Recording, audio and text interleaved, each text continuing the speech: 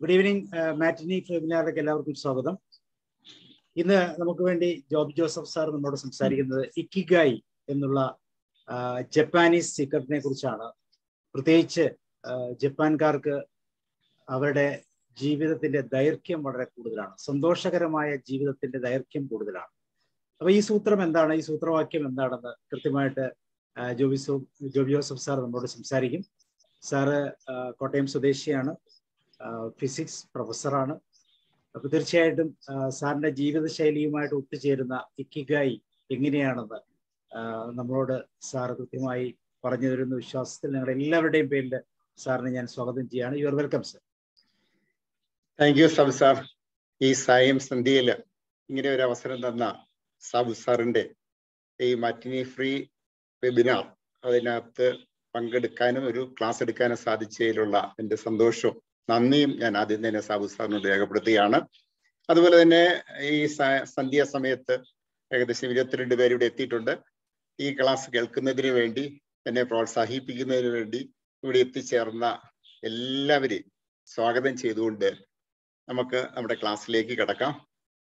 ഈ പുസ്തകം നമുക്കറിയാം, ഇക്കിഗായി, പലരും കേട്ടിട്ടുള്ള ഒരു പേര് തന്നെയാണ് ഇക്കിഗായി എന്ന് പറയുന്ന ഈ പുസ്തകത്തിനെ സംബന്ധിച്ചിടത്തോളം ഇതൊരു പറയുകയാണെങ്കിൽ 1.5 മില്യൺ കോപ്പീസ് വിറ്റുകഴിഞ്ഞൊരു പുസ്തകമാണ്. ലോകമെമ്പാടുമുള്ള ആൾക്കാർ ഈ പുസ്തകത്തെ വളരെയധികം സ്വാഗതം ചെയ്തു.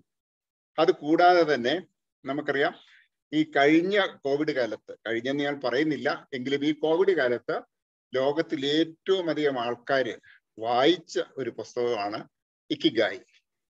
അപ്പൊ നമ്മളെ സംബന്ധിച്ചിടത്തോളം എന്താണ് ഈ പുസ്തകത്തിന്റെ പ്രത്യേകത? ഇതിനെക്കുറിച്ച് പറയുന്നത് the Bible of heart of happy life എന്നാണ്. നമുക്കറിയാം, ക്രിസ്ത്യൻസിനെ സംബന്ധിച്ചിടത്തോളം അവരുടെ ഏറ്റവും ബഹുമാനിക്കുന്ന ഗ്രന്ഥമാണ് ബൈബിൾ, ആരാധിക്കുന്ന ഗ്രന്ഥമാണ് ബൈബിൾ. ആ ബൈബിളിന് തുല്യമായിട്ട് ഒരു ഹാപ്പി ലൈഫ് നയിക്കാനായിട്ട് ഒരു പുസ്തകം ഉണ്ടെങ്കിൽ അതാണ് നമ്മുടെ ഇക്കിഗായി എന്ന് പറയുന്ന ഈ പുസ്തകം, Bible of heart of happy life. ആഹ്ലാദകരമായ ദീർഘായുസിന് ഒരു ജാപ്പനീസ് രഹസ്യം എന്നുള്ളതാണ് ഈ പുസ്തകത്തിന്റെ കുറിച്ച് നമ്മൾ പറയുകയാണെങ്കിൽ പറയാം. അപ്പോൾ നമ്മളെ സംബന്ധിച്ചിടത്തോളം ഈ പുസ്തകത്തിലേക്ക് കടക്കുന്നതിന് മുമ്പ് ഇതിന്റെ ഓഥറിനെ കൂടെ നമ്മൾ പരിചയപ്പെടണമല്ലോ. 2016 ഈ പുസ്തകം ആദ്യമായിട്ട് പബ്ലിഷ് ചെയ്തത്, ഫസ്റ്റ് എഡിഷൻ. അതൊരു സ്പാനിഷ് ഭാഷയിലായിരുന്നു. പക്ഷേ 2017 അതിന്റെ ഇംഗ്ലീഷ് പരിഭാഷ ഇറങ്ങി. ഈ പുസ്തകം എഴുതിയത് 2 ഓതേഴ്സ് ചേർന്നിട്ടാണ്, hectare Garcia and Francis Miralles.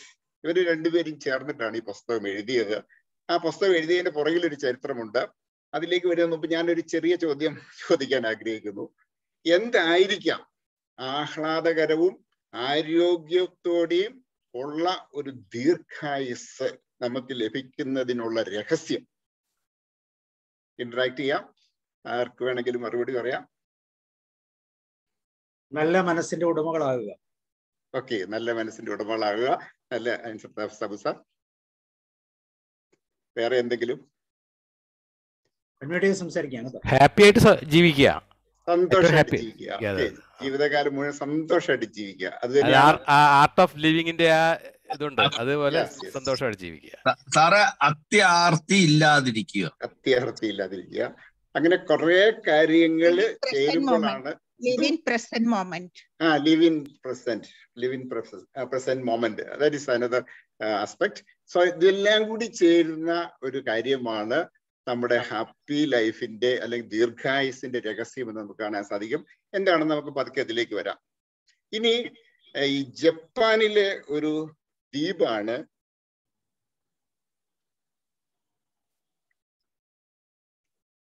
Move ചെയ്യുന്നില്ലല്ലോ, പോകുന്നില്ല, നോട്ട് മൂവിങ്. ഒരു ഷോപ്പ് സ്റ്റേ എടുക്കട്ടെ. ആരോഗ്യ ഞാൻ നോക്കുന്നത്, പക്ഷേ ഇറ്റ്സ് നോട്ട് മൂവിങ്. സാർ ഒന്നും കൂടെ ഷെയർ മാറ്റി കൊടുത്തു, ഒന്നുകൂടെ ഷെയർ ചെയ്യാം അല്ലേ?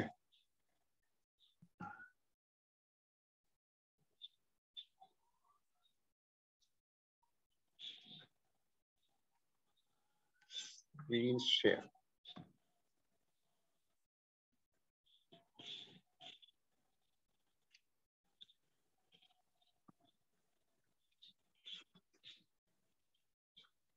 ഷെയർ ചെയ്തു. ഇപ്പൊ ഷെയർ മാത്രമല്ല, സ്ലൈഡ് ഷോ വന്നില്ല, അതാ പറ്റിയത്. സ്ലൈഡ് ഷോയ്ക്ക് എന്തോ പ്രോബ്ലം.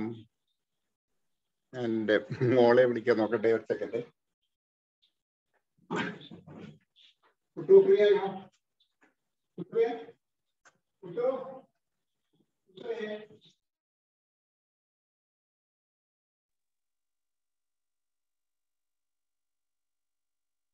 ജോബി സാറിന്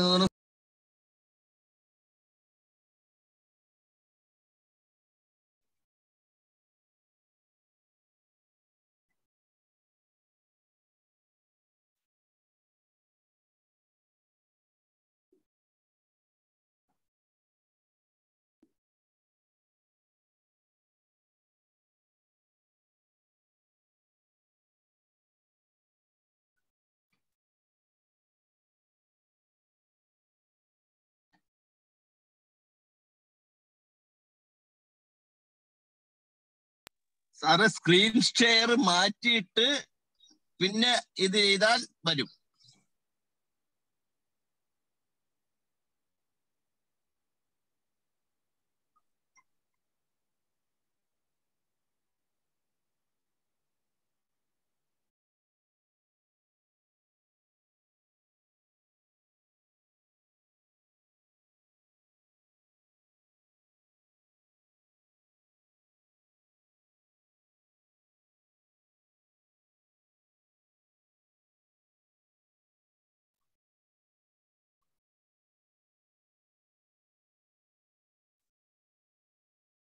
സാർ അൺമ്യൂട്ട് ചെയ്യണം, അൺമ്യൂട്ട് ചെയ്യണം.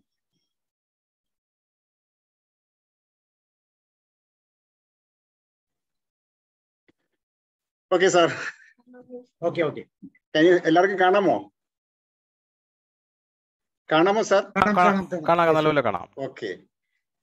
ഈ കാണുന്നതാണ് ജപ്പാനിലെ വളരെ പ്രസിദ്ധമായ ഒക്കിനാവ ദ്വീപ്. നമുക്കറിയാം, ജപ്പാനെ കുറിച്ച് കേൾക്കുമ്പോൾ തന്നെ 2ാം ലോകമഹായുദ്ധത്തിന് ശേഷം തരിപ്പണമായ ആ ജപ്പാൻ, ഫീനിക്സ് പക്ഷിയെ പോലെ ഉയർത്തെഴുന്നേറ്റ ജപ്പാൻ, ആ ജപ്പാനെ കുറിച്ച് ഒത്തിരി കാര്യങ്ങൾ നമുക്ക് പഠിക്കാനുണ്ട്. ആ ജപ്പാനിലെ ഒരു ദ്വീപാണ് ഒക്കിനാവ ദ്വീപ്. ഈ കാണുന്നതാണ് ഒക്കിനാവ ദ്വീപ്. ഈ ദ്വീപിന്റെ പ്രത്യേകത എന്തൊക്കെയാണെന്ന് നോക്കാം. ഈ ദ്വീപിലാണ് ലോകത്തിലെ തന്നെ ഏറ്റവും പ്രായം ചെന്ന മനുഷ്യർ ജീവിക്കുന്നത് എന്ന് കാണാനായിട്ട് സാധിച്ചു. ഈ ലാൻഡിനെ കുറിച്ച് പറയുന്നത് ലാൻഡ് ഓഫ് ഇമ്മോർട്ടൽസ് എന്നാണ്.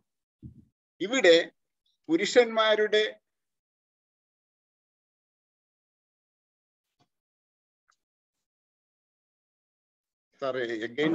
സ്റ്റക്ക് ആവുന്നു. നെറ്റ്വർക്കിന്റെയാണോ?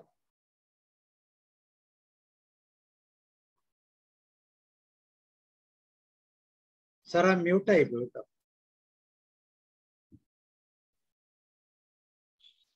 വിത്തൗട്ട് വീഡിയോ ഞാൻ എടുക്കാം. Okay sir. ഓക്കെ. അനിമേഷൻ ഇടാതെ ഓപ്പറേറ്റ് ചെയ്താൽ മതി സാറേ, കിട്ടും. എനിക്ക് ഈ പ്രോബ്ലം ആയിരുന്നു സാധാരണ.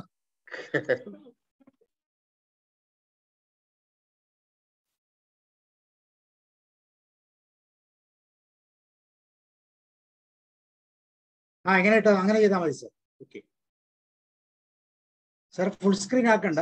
ഇപ്പൊ ഓക്കെ, കാണാം സാർ. അൺമ്യൂട്ട് ചെയ്യണേ. അൺമ്യൂട്ട് ചെയ്യണം സാർ. അപ്പൊ ഈ കാണുന്നതാണ് നമ്മുടെ ഒക്കിനാവ ദ്വീപ്. ഈ ഒക്കിനാവ ദ്വീപിലാണ് ഈ ലോകത്തെ തന്നെ ഏറ്റവും കൂടുതൽ പ്രായം ചെന്ന ആൾക്കാർ ജീവിച്ചിരിക്കുന്നത്. ഈ ദ്വീപിനെ കുറിച്ച് പറയുന്നത് ലാൻഡ് ഓഫ് ഇമ്മോർട്ടൽസ് എന്നാണ്. ഇവിടെ പുരുഷന്മാരുടെ ലൈഫ് എക്സ്പെക്റ്റൻസി, ആവറേജ് ലൈഫ് എന്ന് പറയുന്നത് 84. സ്ത്രീകളുടെ ലൈഫ് എക്സ്പെക്റ്റൻസി 90. ഇത് ഞാൻ പറയുമ്പോൾ നമുക്ക് ഇന്ത്യയിലെ കണക്കൂടി ഒന്ന് നോക്കാം. ഇന്ത്യയിലെ ലൈഫ് എക്സ്പെക്റ്റൻസി എന്ന് പറയുന്നത് 70. കേരളത്തിലേക്ക് വരുമ്പോൾ നമ്മുടെ കുറെ കൂടെ കൂടുതലാണ്, 77. ഇനി ഈ ആവറേജ് ലൈഫ് എക്സ്പെക്റ്റൻസി 84 അല്ലെങ്കിൽ 90 ആണെങ്കിലും 100 വയസ്സിലും കൂടുതൽ കാലം ജീവിച്ചിരിക്കുന്ന വളരെയധികം മനുഷ്യര് ഈ ദ്വീപിലുണ്ട് എന്ന് കാണാൻ സാധിച്ചു. അപ്പൊ ഇവരുടെ ഈ ആയുർദൈർഘ്യത്തിന്റെ രഹസ്യം എന്താണ്? ഇതിനെക്കുറിച്ച് പഠിക്കുന്നതിനായി ലോകത്തിന്റെ പല ഭാഗത്തു നിന്നും ആൾക്കാർ അവിടെ എത്തി. അങ്ങനെ എത്തിയ രണ്ടുപേരാണ് നമ്മുടെ ഈ പുസ്തകത്തിന്റെ ഓതേഴ്സായ ഹെക്ടർ ഗാർസിയയും ഫ്രാൻസിസ് മിറാലസും. ഇവര് രണ്ടുപേരും ഈ ആയുർദൈർഘ്യത്തിനെ കുറിച്ച് പഠിക്കാനായിട്ടാണ് ഇവിടെ എത്തിയതെങ്കിലും അവരുടെ ജീവിത രീതിയിൽ വളരെയധികം ആകൃഷ്ടരായി.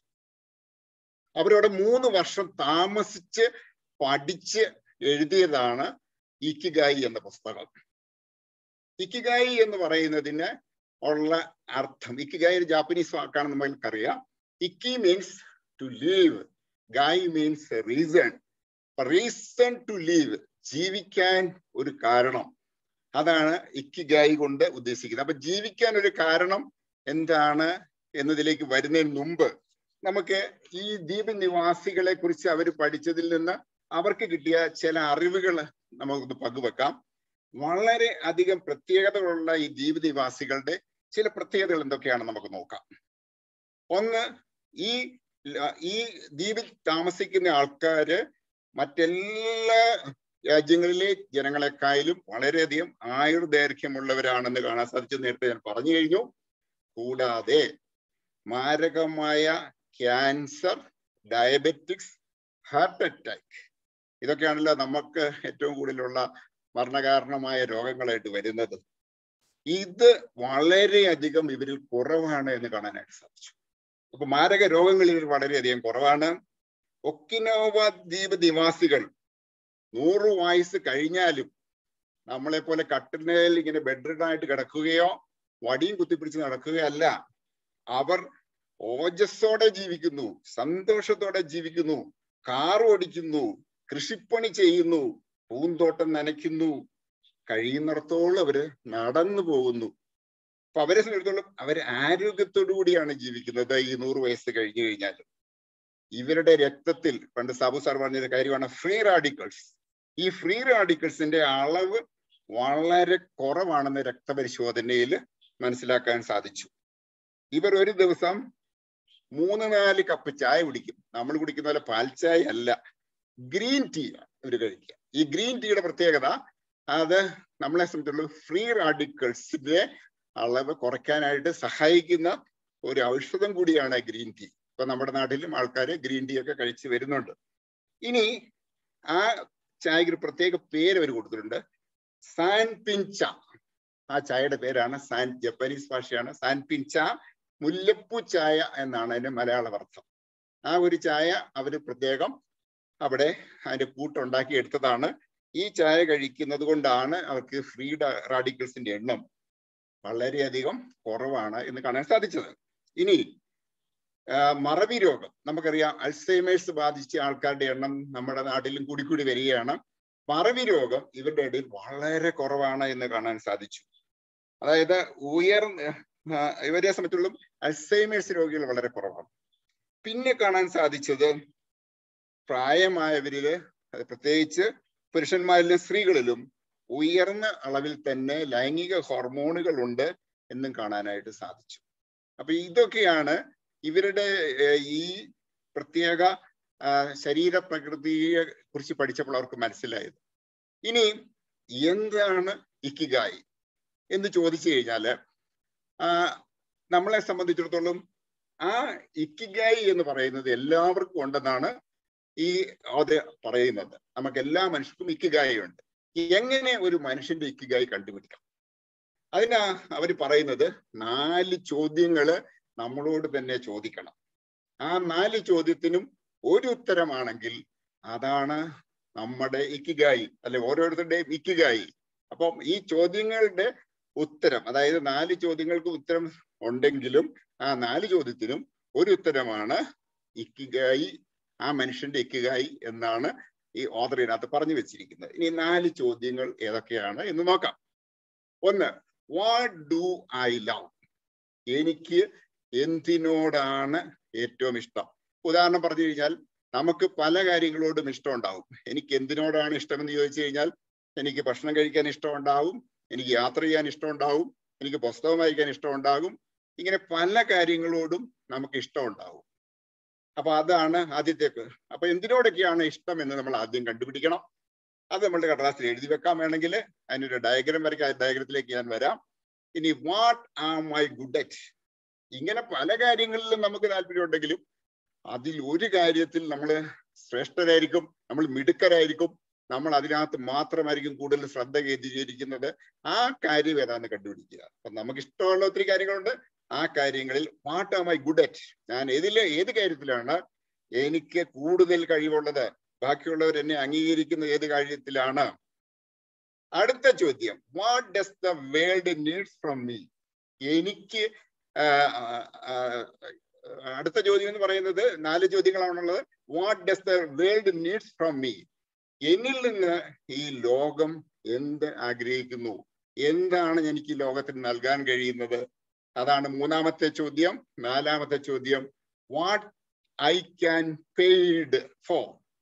ഇങ്ങനെ ഈ കാര്യങ്ങളെല്ലാം ചെയ്യുമ്പോൾ എനിക്ക് എന്തെങ്കിലും ജീവിക്കാനുള്ള സമ്പാദ്യം അല്ലെങ്കിൽ പൈസ കിട്ടുന്നുണ്ടെങ്കിൽ ഈ 4 കാര്യങ്ങളുടെ ഉത്തരം ഒരു ആൻസർ ആണെങ്കിൽ, ഒരു ഉത്തരമാണെങ്കിൽ അതിനാണ് നമ്മുടെ ഇക്കിഗായി എന്ന് പറയുന്നത്. അപ്പൊ ഇക്കിഗായി കാണാനായിട്ട് ഒരു എളുപ്പ മാർഗമുണ്ട്. മാത്തമാറ്റിക്സിലെ വെൻ ഡയഗ്രാം, പക്ഷേ വെൻ ഡയഗ്രാം കേട്ടിട്ടുണ്ടാവും. ആ വെൻ ഡയഗ്രാം എന്താണ് എന്ന് നമുക്ക് നോക്കാം. വെൻ ഡയഗ്രാം ഉപയോഗിച്ച് മാത്തമാറ്റിക്കലായിട്ട് നമുക്ക് അതിനെ എക്സ്പ്ലെയിൻ ചെയ്യാനായിട്ട് സാധിക്കും.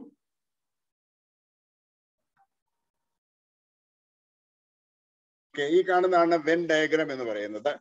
ഈ വെൻ ഡയഗ്രത്തില് ഈ പറഞ്ഞ 4 ചോദ്യങ്ങളുമുണ്ട്. What you love? ഒന്നാമത്തേത്, നിങ്ങൾക്ക് എന്തിനോടൊക്കെയാണ് ഇഷ്ടം? ഞാൻ പറഞ്ഞു പല ഇഷ്ടങ്ങളും ഉണ്ടാവും. ആ 4 നമുക്കുള്ള ഇഷ്ടങ്ങളെല്ലാം നമ്മൾ കൺസിഡർ ചെയ്യുക. അതിനുശേഷം നമ്മൾ അടുത്ത ചോദ്യം ചോദിക്കുന്നു, what you are good at? ഇതിൽ ഏതാണ് നീക്ക് ആത്മസംതൃപ്തി തരുന്നത്? ഏറ്റവും കൂടുതൽ ആത്മസംതൃപ്തി തരുന്നത് ഏതാണ്? ഏത് കാര്യം ചെയ്തപ്പോഴാണ് ആളുകൾ നിങ്ങളെ ഏറെ പ്രശംസിച്ചത്? ഈ 2 ചോദ്യങ്ങൾക്കും ഒരു ഉത്തരമുണ്ടാവും. ഈ ഉത്തരം ഒറ്റ ഉത്തരമായിരിക്കും. ആ ഉത്തരമാണ് നമ്മുടെ പാഷൻ എന്ന് പറയുന്നത്. അതാണ് നമ്മുടെ പാഷൻ എന്ന് പറയുന്നത്. ഞാൻ ഉദാഹരണം പറയാം. ആ ഉത്തരമാണ് പാഷൻ എന്ന് പറയുന്നത്. നമ്മുടെ അഭിനിവേശം നമ്മൾ പറയാറുണ്ടല്ലോ, പാഷൻ. ആ പാഷൻ എന്താണ് എന്ന് നമ്മൾ കണ്ടുപിടിക്കുന്നു. ഏതാ? ഈ 2 ചോദ്യങ്ങളിൽ നിന്ന്. ഇനി 3ാമത്തെ ചോദ്യം ചോദിക്കുന്നു. എന്താണ് 3ാമത്തെ ചോദ്യം? What you can be paid for? ഈ പാഷൻ നിങ്ങൾക്കൊരു വരുമാനം ഉണ്ടാക്കി തരുന്നുവെങ്കിൽ അതാണ് നിങ്ങളുടെ പ്രൊഫഷൻ. ആ പ്രൊഫഷൻ എന്ന് പറയുന്നത് നമ്മളെ സംബന്ധിച്ചിടത്തോളം ഒരു പൈസ തരുന്ന കാര്യം. നമുക്ക് ഒരു പാഷൻ കിട്ടി, ആ പാഷൻ ഉപയോഗിച്ച് നമ്മളൊരു കാര്യം ചെയ്യുന്നു, ആ കാര്യം കൊണ്ട് നമുക്കൊരു വരുമാനം കിട്ടുന്നുണ്ടെങ്കിൽ അതാണ് നിങ്ങളുടെ പ്രൊഫഷൻ. ദെൻ അടുത്ത ചോദ്യം നമ്മൾ ചോദിക്കുന്നു. ഈ 3 ചോദ്യങ്ങളുടെ ഉത്തരം നമ്മുടെ കയ്യിലുണ്ട്. ആ 3 ചോദ്യങ്ങളുടെ ഉത്തരത്തിന് ശേഷം നമ്മൾ 4ാമത്തെ ചോദ്യം ചോദിക്കുന്നു, വാട്ട് ദ വേൾഡ് നീഡ്സ്? നിങ്ങളുടെ പ്രൊഫഷൻ മൂലം സമൂഹത്തിന് എന്ത് ഗുണമാണ് ലഭിക്കുന്നത്, അല്ലെങ്കിൽ സമൂഹത്തിന് എന്ത് ഗുണമാണ് ലഭിച്ചുകൊണ്ടിരിക്കുന്നത്? അതാണ് നിങ്ങളുടെ vocation. Vocation is A dedication work. നമ്മളൊരു ഡെഡിക്കേറ്റഡ് ആയിട്ടുള്ള ഒരു വർക്കാണ് വൊക്കേഷൻ എന്ന് പറയുന്നത്. അപ്പൊ ഈ 4 ചോദ്യത്തിന്റെ ഉത്തരം ആണ് നമ്മളെ സംബന്ധിച്ചിടത്തോളം നമ്മുടെ ഇക്കിഗായി. ഇപ്പൊ ഇതിനകത്ത് നമ്മൾ നോക്കിക്കഴിഞ്ഞാൽ കാണാൻ സാധിക്കും, ഈ 4 സർക്കിളുകളായിട്ടാണ് ഇതിനെ റെപ്രസെന്റ് ചെയ്തിരിക്കുന്നത്. 1ാമത്തെ circle what you love. 1ാമത്തെ question ഒരു സർക്കിളായിട്ട് നമ്മൾ റെപ്രസെന്റ് ചെയ്യുന്നു. 2ാമത്തേത് what you are good at. അത് രണ്ടും കൂടി ഇന്റർസെക്ട് ചെയ്യുന്നത് ആണ് പാഷൻ എന്ന് പറയുന്നത്. ഇനി അടുത്തതിലേക്ക് വരാം. അടുത്തതിലേക്ക് വരുമ്പോൾ നമുക്ക് പ്രൊഫഷൻ, അതായത് what you are good at and what you can be paid for and what you love. ഇത് 3ഉം കൂടി ചേരുമ്പോഴാണ് നമ്മുടെ പ്രൊഫഷൻ ആകുന്നത്. ഇനി അടുത്തതിലേക്ക് വരാം. അടുത്തതിലേക്ക് വരുമ്പോൾ what you love, what you are good at, what you can be paid for and what the world needs. ഇത് 4ഉം കൂടെ ഇന്റർസെക്ട് ചെയ്യുന്നതാണ് ശരിക്കും ഇക്കിഗായി എന്ന് പറയുന്നത്. പക്ഷേ ഇതിനകത്ത് what you can be paid for and vocation, ഇത് 2ഉം കൂടി ചേരുന്നതാണ് ആ ഭാഗമാണ് നമ്മുടെ വൊക്കേഷൻ എന്ന് പറയുന്നത്. ഇനി 1ാമത്തെയും 4ാമത്തെയും കൂടി ചേരുന്നത് what the world needs and what you love. ഇത് രണ്ടും കൂടി ചേരുന്നതാണ് നമ്മുടെ മിഷൻ, നമ്മുടെ ദൗത്യം എന്ന് പറയുന്നത്. ഇനി നമ്മൾ നോക്കുക, ഈ 4 സർക്കിളുകളും കൂടി ഇന്റർസെക്ട് ചെയ്യുന്ന നടുഭാഗം, അവിടെയാണ് നമ്മുടെ ഇക്കിഗായി ഇരിക്കുന്നത്. അപ്പൊ ഇക്കിഗായി എന്ന് പറയുന്ന ഒരു ഉത്തരവേ ഉള്ളൂ, ഈ 4 ചോദ്യങ്ങളും കൂടെ ഉള്ള ഉത്തരം. ഞാൻ ഇതിന്റെ എക്സാമ്പിൾ പറയും. എല്ലാവർക്കും അറിയാവുന്ന ആളാണല്ലോ സന്തോഷ് ജോർജ് കുളങ്ങര. സന്തോഷ് ജോർജ് കുളങ്ങരയെ സംബന്ധിച്ചിടത്തോളം അവര് കാർഷിക കുടുംബമായിരുന്നു. അതിനുശേഷം അവർ വിദ്യാഭ്യാസത്തിലേക്ക് മാറി. അങ്ങനെ വിദ്യാഭ്യാസം എന്ന് പറയുന്നതായിരുന്നു അവരുടെ ഇഷ്ടങ്ങള്, അല്ലെങ്കിൽ കൃഷിയായിരുന്നു ഇഷ്ടങ്ങള്. അതിനുശേഷം ഈ സമയത്ത് തന്നെ സന്തോഷ് ജോർജ് കുളങ്ങര യാത്രയും ഒരു പക്ഷേ ഇഷ്ടപ്പെട്ടിട്ടുണ്ടാവാം, അല്ലെങ്കിൽ യാത്ര അദ്ദേഹത്തിന് ഇഷ്ടം ഉണ്ടായിരുന്നായിരിക്കാം. ആ യാത്ര അദ്ദേഹം എന്ത് ചെയ്തു? ആ യാത്രയാണ് അദ്ദേഹത്തിന്റെ പാഷൻ എന്ന് അദ്ദേഹം തിരിച്ചറിഞ്ഞു. അദ്ദേഹം അതിനകത്താണ് അഗ്രഗണ്യൻ എന്ന് അദ്ദേഹം തിരിച്ചറിഞ്ഞു.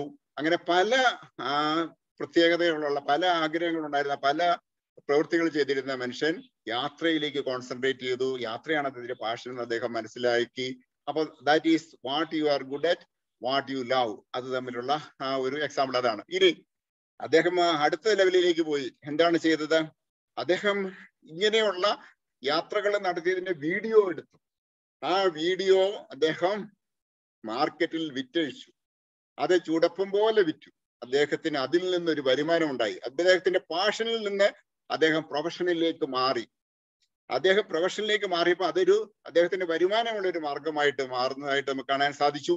അതിനുശേഷം അദ്ദേഹം എന്ത് ചെയ്തു?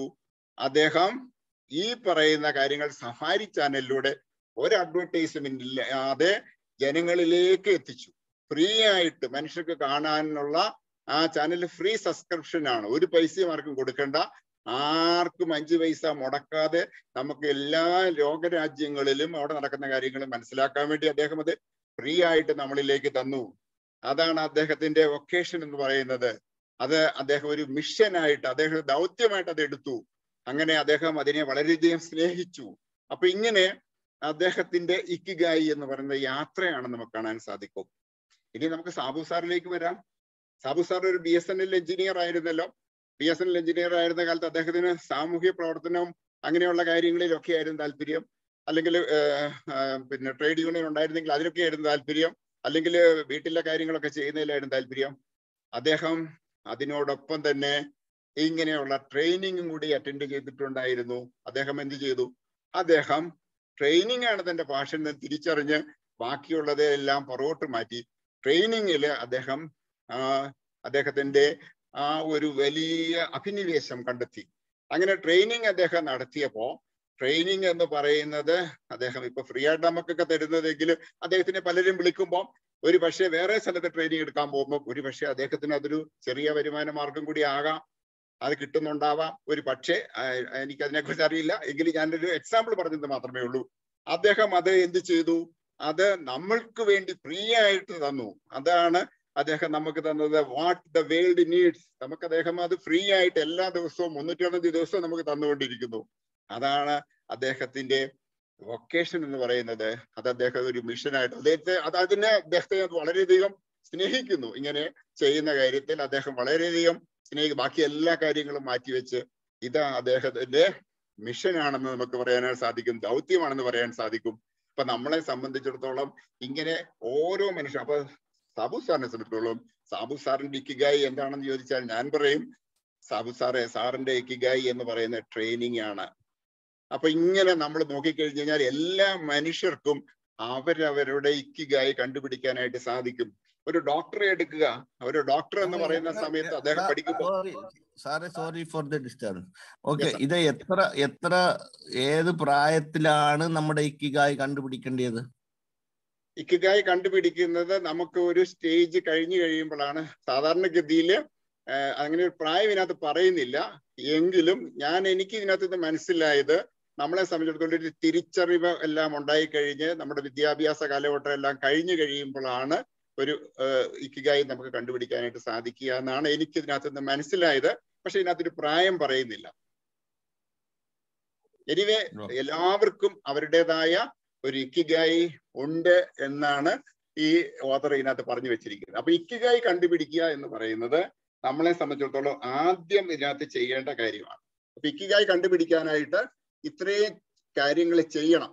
അത് വലിയ കാര്യമൊന്നും അല്ല, പക്ഷെ അത് കണ്ടുപിടിക്കാനായിട്ട് നമ്മൾ ഈ പറയുന്ന 4 സ്റ്റെപ്പിൽ കൂടി കടന്നു പോകണം. ഇനി നമുക്ക് അടുത്ത ിലേക്ക് പോകാം. ഈ പുസ്തകത്തില് 10 ഗോൾഡൻ റൂൾസ് ആണ് പറയുന്നത് ഇക്കിഗായിയെ കുറിച്ച്. അതായത് ഹാപ്പി ആൻഡ് ലോങ് ലൈഫ് എങ്ങനെ നമുക്ക് നയിക്കാൻ സാധിക്കും എന്നതിനെ കുറിച്ച് 9 ചാപ്റ്ററുകളാണ് ഉള്ളത്. ഈ 9 ചാപ്റ്ററുകളിലായിട്ട് 10 ഗോൾഡൻ റൂൾസ് ആണ് പറഞ്ഞു വെച്ചിരിക്കുന്നത്. ഓരോ ചാപ്റ്റർ ഓരോ റൂളുമായിട്ട് ബന്ധപ്പെട്ടാണ്. അപ്പൊ നമ്മളെ സംബന്ധിച്ചുള്ള ഓരോ റൂൾസ് എന്താണ്, ഫസ്റ്റ് റൂൾ എന്താണെന്ന് നോക്കാം.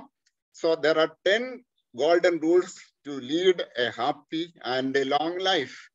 And the first rule, നമ്മളെ സംബന്ധിച്ചിടത്തോളം നമ്മുടെ സന്തോഷത്തിന്റെയും ആരോഗ്യത്തിന്റെയും ഈ 10 രഹസ്യങ്ങളിൽ ആദ്യം പറഞ്ഞിരിക്കുന്നത് stay active, don't ever retire. ജപ്പാൻകാരെ സംബന്ധിച്ചിടത്തോളം റിട്ടയർമെന്റ് എന്നൊരു വാക്ക് അവരുടെ ജീവിതത്തിൽ ഇല്ല. അവരാരും റിട്ടയർ ചെയ്യുന്നില്ല. അവരെന്നും ഇങ്ങനെ ജോലി ചെയ്തുകൊണ്ട്, അവരും മരിക്കുന്നിടം വരെ ജോലി ചെയ്തുകൊണ്ടിരിക്കുകയാണ്. നമുക്കറിയാം, നമ്മളൊക്കെ 56 വയസ്സ് കഴിയുമ്പോൾ റിട്ടയർ ചെയ്തവരാണ്. അല്ലെങ്കിൽ സെൻട്രൽ ഗവൺമെന്റ് ആണ് 60 വയസ്സ് കഴിയുമ്പോൾ റിട്ടയർ ചെയ്തവരാണ്. പലരും റിട്ടയർമെന്റിന് ശേഷം വീടിനകത്ത് ഒതുങ്ങിക്കൂടുന്നവരാണ്. പ്രത്യേകിച്ച് ജോലിയൊന്നും ചെയ്യാതെ കിട്ടുന്ന പെൻഷനും ഒക്കെ വാങ്ങിച്ച് കഴിക്കാവുന്ന മരുന്നൊക്കെ കഴിച്ച് അങ്ങനെ ജീവിതം തള്ളി നീക്കുന്നവരാണ് പലരും. പക്ഷെ അതല്ല ഇവര് ചെയ്യുന്നത്. നമുക്ക് കാണാൻ സാധിക്കും, ഇവര് വായിക്കുന്ന ആൾക്കാരാണ്, വായിക്കും, കുട്ടികളെ കളിക്കും, ഭക്ഷണം പാകം ചെയ്യും, ചുമ്മാ സൈക്കിളിൽ ചുറ്റി നടക്കും, പച്ചക്കറി കൃഷി ചെയ്യും.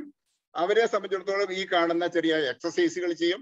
അവരെപ്പോഴും ആക്റ്റീവാണ്. അവർ ജീവിതത്തിൽ റിട്ടയർ ചെയ്യുന്നേ ഇല്ല എന്ന് നമുക്ക് കാണാൻ സാധിക്കും. റിട്ടയർമെന്റ് എന്ന് പറയുന്നൊരു വാക്ക് അവരുടെ നിഘണ്ടുവിലില്ല. അവരെ സംബന്ധിച്ചിടത്തോളം അവര് ചുമ്മാ ഇരിക്കുന്ന സമയത്ത് കൊണ്ട് കൈയും കാലും ഒക്കെ ഇങ്ങനെ ആക്കിക്കൊണ്ടിരിക്കുന്നവരാണെന്നാണ് പറയാം.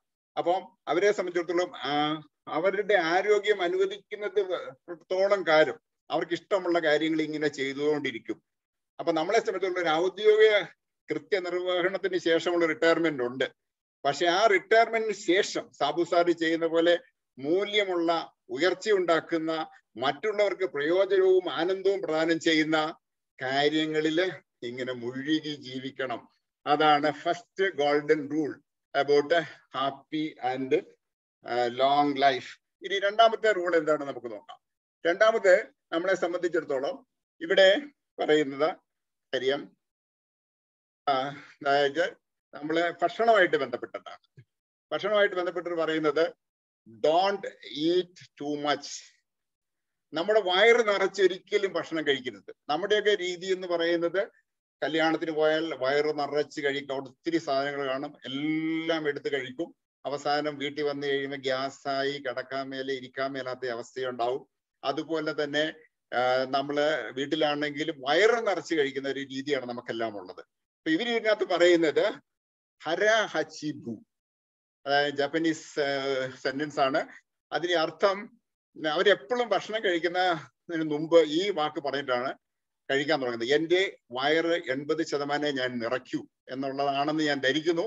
അതിന്റെ കൃത്യമായ മീനിങ് കൊടുത്തിട്ടില്ല. അപ്പൊ 80% വയറ് മാത്രമേ അവർ കഴിക്കൂ. 20% എപ്പോഴും കാലിയാക്കി ഇട്ടേക്കും. എപ്പം ഭക്ഷണം കഴിച്ചാലും അവര് വയറ് നിറച്ച് കഴിക്കാറില്ല. അപ്പൊ നമ്മളെ സംബന്ധിച്ചിടത്തോളം നമുക്കുള്ള ഏറ്റവും വലിയൊരു ഡ്രോബാക്ക് അതാണ്. ഭക്ഷണം കഴിക്കുമ്പോൾ നമ്മൾ ആദ്യം തന്നെ ചിന്തിക്കുക, എനിക്ക് വയറ് നിറച്ച് ഭക്ഷണം വേണ്ട എന്ന് ആദ്യം തന്നെ പറഞ്ഞിട്ട് കഴിക്കുക. ഇനി ഭക്ഷണത്തിന് ശേഷം നമ്മൾ കഴിക്കുന്ന ഒരു സാധനമാണല്ലോ, കല്യാണത്തിനൊക്കെ പോകുമ്പോൾ ഡെസേർട്ട്, വീട്ടിലാണെങ്കിൽ എന്തെങ്കിലുമൊക്കെ കുറിക്കാൻ എടുക്കുക, ഇങ്ങനെ വറുത്ത സാധനങ്ങൾ കഴിക്കുക, ഇങ്ങനെയുള്ള മധുരപലഹാരങ്ങളൊക്കെ നമ്മൾ കഴിക്കാറുണ്ടല്ലോ. ഭക്ഷണത്തിന് ശേഷം ഇങ്ങനെയുള്ള ഒരു സാധനവും ഇവർ കഴിക്കാറില്ല. ഭക്ഷണം എന്ന് പറയുന്നത് ഒരു മരുന്ന് പോലെയാണ്. അല്ലെങ്കിൽ നമ്മൾ സാധാരണ പറയുന്നതാണെങ്കിലും ഭക്ഷണം എന്ന് പറയുന്നത് ഫുഡ് ഈസ് എ മെഡിസിൻ എന്ന് പറയുന്നത് ആ രീതിയിൽ അല്ലെങ്കിൽ പോലും പിന്നെ ഇവരെ സംബന്ധിച്ചിടത്തോളം ഭക്ഷണം വിളമ്പുന്നതിന് വളരെ പ്രധാനപ്പെട്ട ഒരു കാര്യമാണ്. ഇവർ ചെറിയ പാത്രങ്ങളിലാണ് ഭക്ഷണം വിളമ്പുക. 5-6 പാത്രങ്ങളൊക്കെ കാണും. ഈ 5-6 പാത്രങ്ങളില് ഭക്ഷണം വിളമ്പുന്നത് എന്താന്ന് ചോദിച്ചു കഴിഞ്ഞാല് ഈ പാത്രം നിറച്ച്, ഈ ചെറിയ പാത്രങ്ങൾ നിറയെ ഭക്ഷണം ഉണ്ടാവും. ഈ ഭക്ഷണം കാണുമ്പം നമ്മൾ ഈ 5-6 പാത്രമുണ്ട്, 5-6 പാത്രം നിറയെ ഭക്ഷണം ഉണ്ടെന്ന് കാണുമ്പോൾ തന്നെ ഒരു പക്ഷേ നമ്മുടെ വയറ് നിറയും. പിന്നെ നമുക്ക് അധികം കഴിക്കാൻ തോന്നത്തില്ല. അതാണ് അവരുടെ ആ തിയറി അതാണ്.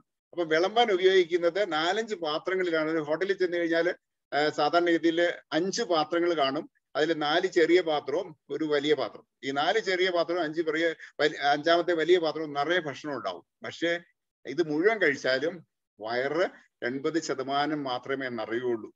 അതുപോലെ തന്നെ ഇവരുടെ ഒരു ദിവസത്തെ ഇൻടേക്ക് കലോറിയിൽ പറഞ്ഞാല് 1800-നും 1900-നും ഇടയിലാണ്. അതായത് ഒരു 1900 കലോറി കൂടിയ ഭക്ഷണം ഇവര് കഴിക്കുന്നില്ല.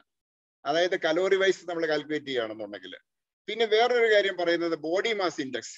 നമ്മളും അത് പറയാറുണ്ട്.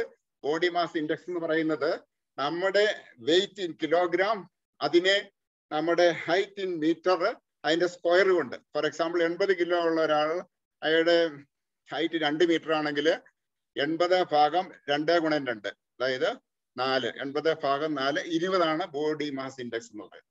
അപ്പൊ ഈ ബോഡി മാസ് ഇൻഡെക്സും ശരീരത്തിന്റെ തൂക്കവുമായിട്ട് നല്ല ബന്ധമുണ്ട് എന്ന് കാണാൻ സാധിക്കും. പല രോഗങ്ങൾക്കും കാരണം ഈ ബോഡി മാസ് ഇൻഡെക്സ് വളരെ കൂടിയിരിക്കുന്നതാണ്.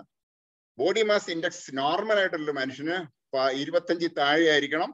സാധാരണ ഇതിൽ 18-നും 25-നും ഇടയ്ക്ക് ഒരു നോർമൽ മനുഷ്യന്റെ ബോഡി മാസ് ഇൻഡെക്സ് പറയുന്നത്. ഈ ദ്വീപിൽ താമസിക്കുന്നവരുടെ ബോഡി മാസ് ഇൻഡെക്സ് എന്ന് പറയുന്നത് 18-നും 22-നും ഇടയിലാണ് എന്ന് കാണാൻ സാധിച്ചു. അപ്പൊ വളരെ നോർമലാണ് ഇവരുടെ ബോഡി മാസ് ഇൻഡെക്സ്.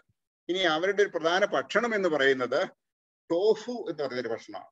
ഈ ടോഫുവിന്റെ പ്രത്യേകത അത് തൈരും സോയാബീനും ഒക്കെ ചേർത്ത് ഉണ്ടാക്കിയിരിക്കുന്ന ഒരു ഭക്ഷണമാണ്. അപ്പൊ നമ്മളെ സംബന്ധിച്ചിടത്തോളം നമുക്ക് നമ്മുടെ ഭക്ഷണ രീതികളൊക്കെ ഒന്ന് മാറ്റി ഈ പറയുന്ന ഒരു 20% കാലിയാക്കിയിട്ട് ഒക്കെ നമ്മൾ ജീവിക്കുകയാണെന്നുണ്ടെങ്കിൽ നമ്മുടെ ഗ്യാസിന്റെ പ്രശ്നം മാറും, നമുക്ക് കൂടുതൽ കാലം ജീവിച്ചിരിക്കാൻ പറ്റും.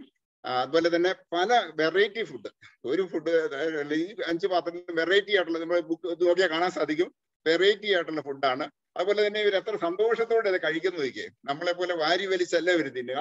അവരെ കഴിക്കുമ്പോൾ പോലും വളരെ ഹാപ്പി ആയിട്ടാണ് കഴിക്കുന്നത് കാണാൻ സാധിക്കും. അപ്പൊ നമ്മളെ സംബന്ധിച്ചിടത്തോളം ഈ ഒരു ഭക്ഷണ രീതിയിലേക്ക് നമ്മൾ മാറാണെങ്കിൽ നമുക്കും ആരോഗ്യത്തോടു കൂടി വളരെ കാലം ജീവിച്ചിരിക്കാനായിട്ട് സാധിക്കും. ഇനി അടുത്ത റൂൾ എന്താന്ന് നോക്കാം. നെക്സ്റ്റ് റൂൾ പറയുന്നത് നമ്മള് ടേക്ക് ഇറ്റ് സ്ലോ, തിരക്കില്ലാത്ത ഒരു ജീവിതം നയിക്കുക. നമ്മുടെയൊക്കെ പലരുടെയും ജീവിതം 5 മണിക്ക് എഴുന്നേൽക്കുന്നു, പ്രത്യേകിച്ച് സ്ത്രീകളാണ് അടുക്കളയിലെ പണികളെല്ലാം തീർക്കുന്നു, ജോലി ഉണ്ടെങ്കിൽ കൊച്ചുങ്ങളിലും അവരുടെ കാര്യമെല്ലാം നോക്കുന്നു, അതിനുശേഷം അവർക്കുള്ള ഭക്ഷണം ഉണ്ടാക്കി വെക്കുന്നു, അടുത്ത ബസ് പിടിക്കുന്നു, ജോലി സ്ഥലത്തേക്ക് ഓടി ചെല്ലുന്നു, അവിടുത്തെ ജോലികളെല്ലാം ചെയ്ത് തീർക്കുന്നു, വൈകിട്ട് ഓടി തിരിച്ച് വീട്ടിൽ വരുന്നു, വീട്ടിലെ കാര്യങ്ങൾ, അങ്ങനെ സ്ത്രീകളെ സംബന്ധിച്ചുള്ളൂ. അതുപോലെ കൂടുതൽ ആൾക്കാർ വളരെ തിരക്ക് പിടിപ്പം. നമുക്ക് ട്രെയിനിലൊക്കെ പോയി കാണാൻ സാധിക്കും, രാവിലെ എറണാകുളം സൈഡിൽ നിന്നൊക്കെ വരുന്ന ആൾക്കാര് ട്രിവാൻഡ്രത്തിനൊക്കെ പോകുമ്പം ബർത്തിൽ കിടന്ന് അവരുടെ ഉറക്കം ബർത്തിലായിരിക്കും.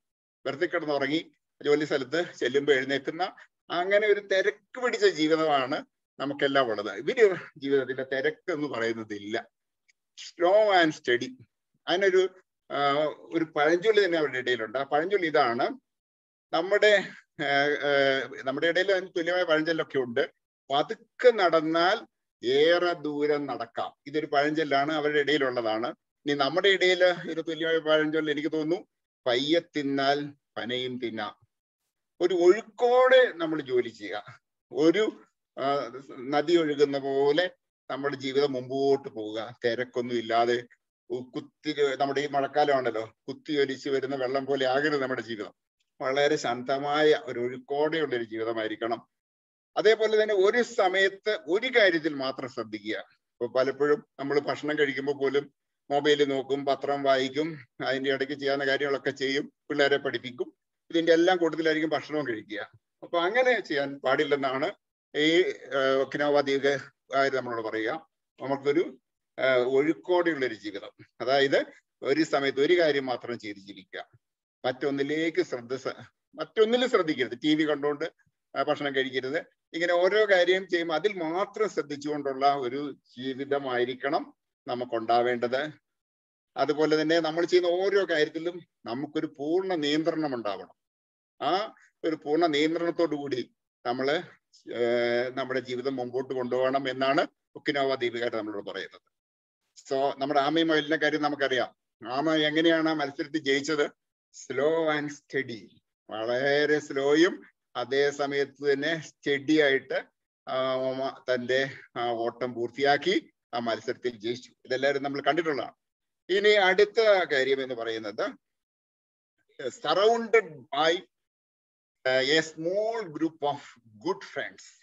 ഇവരുടെ ഇടയിൽ ഒരു പ്രത്യേക വാക്ക് തന്നെയുണ്ട് അതിന്, MOI, MOAI, MOI എന്ന് പറഞ്ഞു കഴിഞ്ഞാല് A group of good friends. ഇവര് ചെറിയ ചെറിയ ഗ്രൂപ്പുകളുടെ അവരൊരുമിച്ച് ആ ഗ്രൂപ്പുകൾ ഇങ്ങനെ പല കാര്യങ്ങളിലും അവര് അങ്ങോട്ടും ഇങ്ങോട്ടും അവരുടെ സ്വപ്നങ്ങളൊക്കെ പങ്കിടാറുണ്ട്, അനുഭവങ്ങൾ പങ്കിടാറുണ്ട്, അവര് പരസ്പരം ഉപദേശം തേടാറുണ്ട്, തമാശകൾ പറയാറുണ്ട്, സ്വപ്നങ്ങൾ പങ്കുവെക്കാറുണ്ട്. ഒരു നല്ല ഒരു സുഹൃത്ത് വലയം ഇവർക്കെല്ലാം ഉണ്ട് എന്ന് കാണാൻ സാധിക്കും.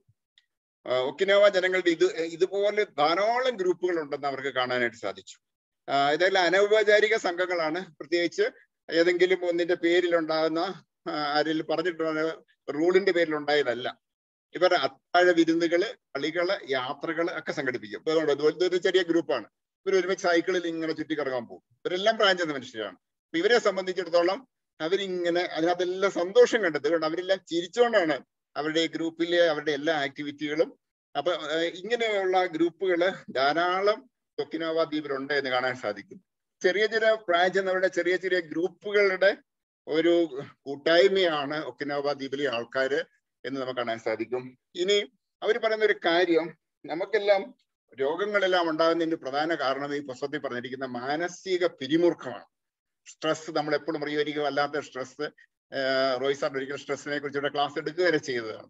അപ്പൊ ഈ മാനസിക പിരിമുറുക്കം വളരെയധികം കുറയ്ക്കും ഇങ്ങനെയുള്ള ഗ്രൂപ്പുകളുമായിട്ട് ബന്ധപ്പെട്ട് അവരുടെ കൂടെ ഇങ്ങനെ സമയം ചെലവഴിച്ച് കഴിയുമ്പോൾ. നമുക്കറിയാം 90% രോഗങ്ങളിലും മാനസിക പിരിമുറുക്കത്തിൽ നിന്നുണ്ടാകുന്നതാണ്, അല്ലെങ്കിൽ സൈക്കോസോമാറ്റിക് ആണ് എന്ന് പറയാം.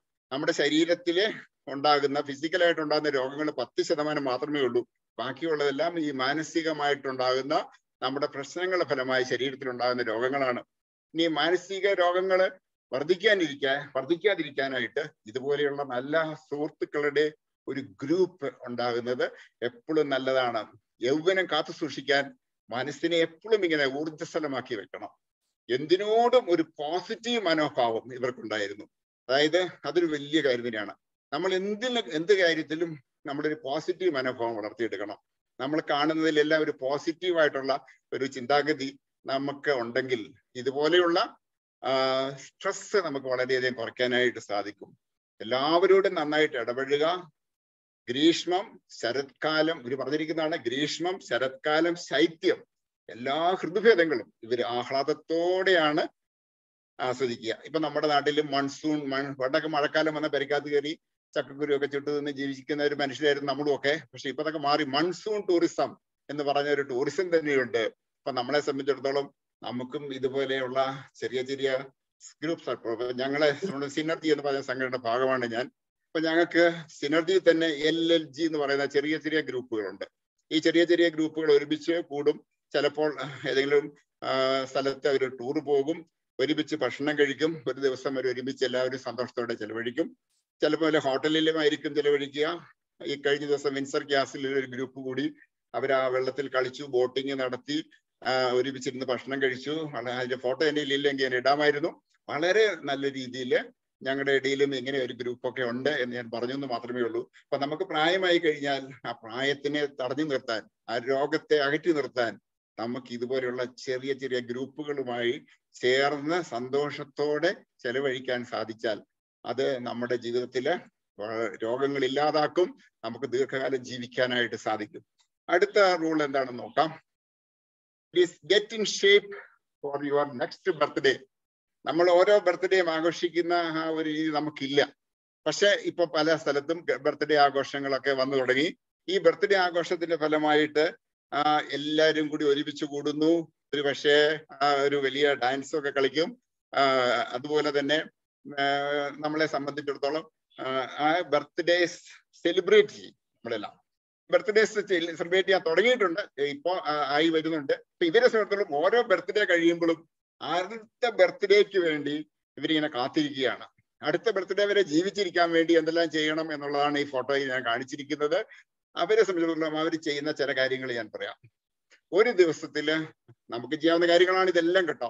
ഒരു ദിവസത്തില് ഒരു 30 മിനിറ്റ് എങ്കിലും അവര് നടക്കും, അല്ലെങ്കിൽ സൈക്കിള് ഉപയോഗിക്കും, അങ്ങനെ നമ്മളൊരു ചെറിയ എക്സസൈസ് ആണ്. ഇവര് വലിയ എക്സസൈസുകളൊന്നും ചെയ്യാറില്ല എന്നാണ് ഇതിനകത്ത് പറഞ്ഞിരിക്കുന്നത്. വളരെ സിമ്പിൾ ആയിട്ടുള്ള നടത്തം പോലെയുള്ള കാര്യങ്ങൾ, അതുപോലെ സൈക്കിളിലുള്ള യാത്രകള്. പിന്നെ ഇവർ കഴിവതും ലിഫ്റ്റോ എസ്കലേറ്ററുകളോ ഉപയോഗിക്കാറില്ല. അതിന് പകരം സ്റ്റെയർ കേസ് ആണ് ഉപയോഗിക്കുക. അത് നടന്നാണ് കയറുക.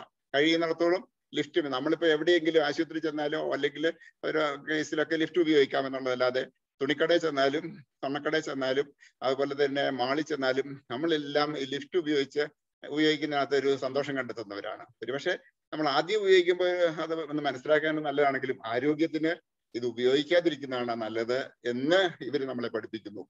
ഇനി കൃത്രിമ ഭക്ഷണങ്ങൾ, നമ്മളിപ്പോൾ കഴിക്കുന്ന ജങ്ക് ഫുഡുകളുണ്ടല്ലോ, അങ്ങനത്തെ ജങ്ക് ഫുഡുകളൊന്നും ഇവർക്കില്ല.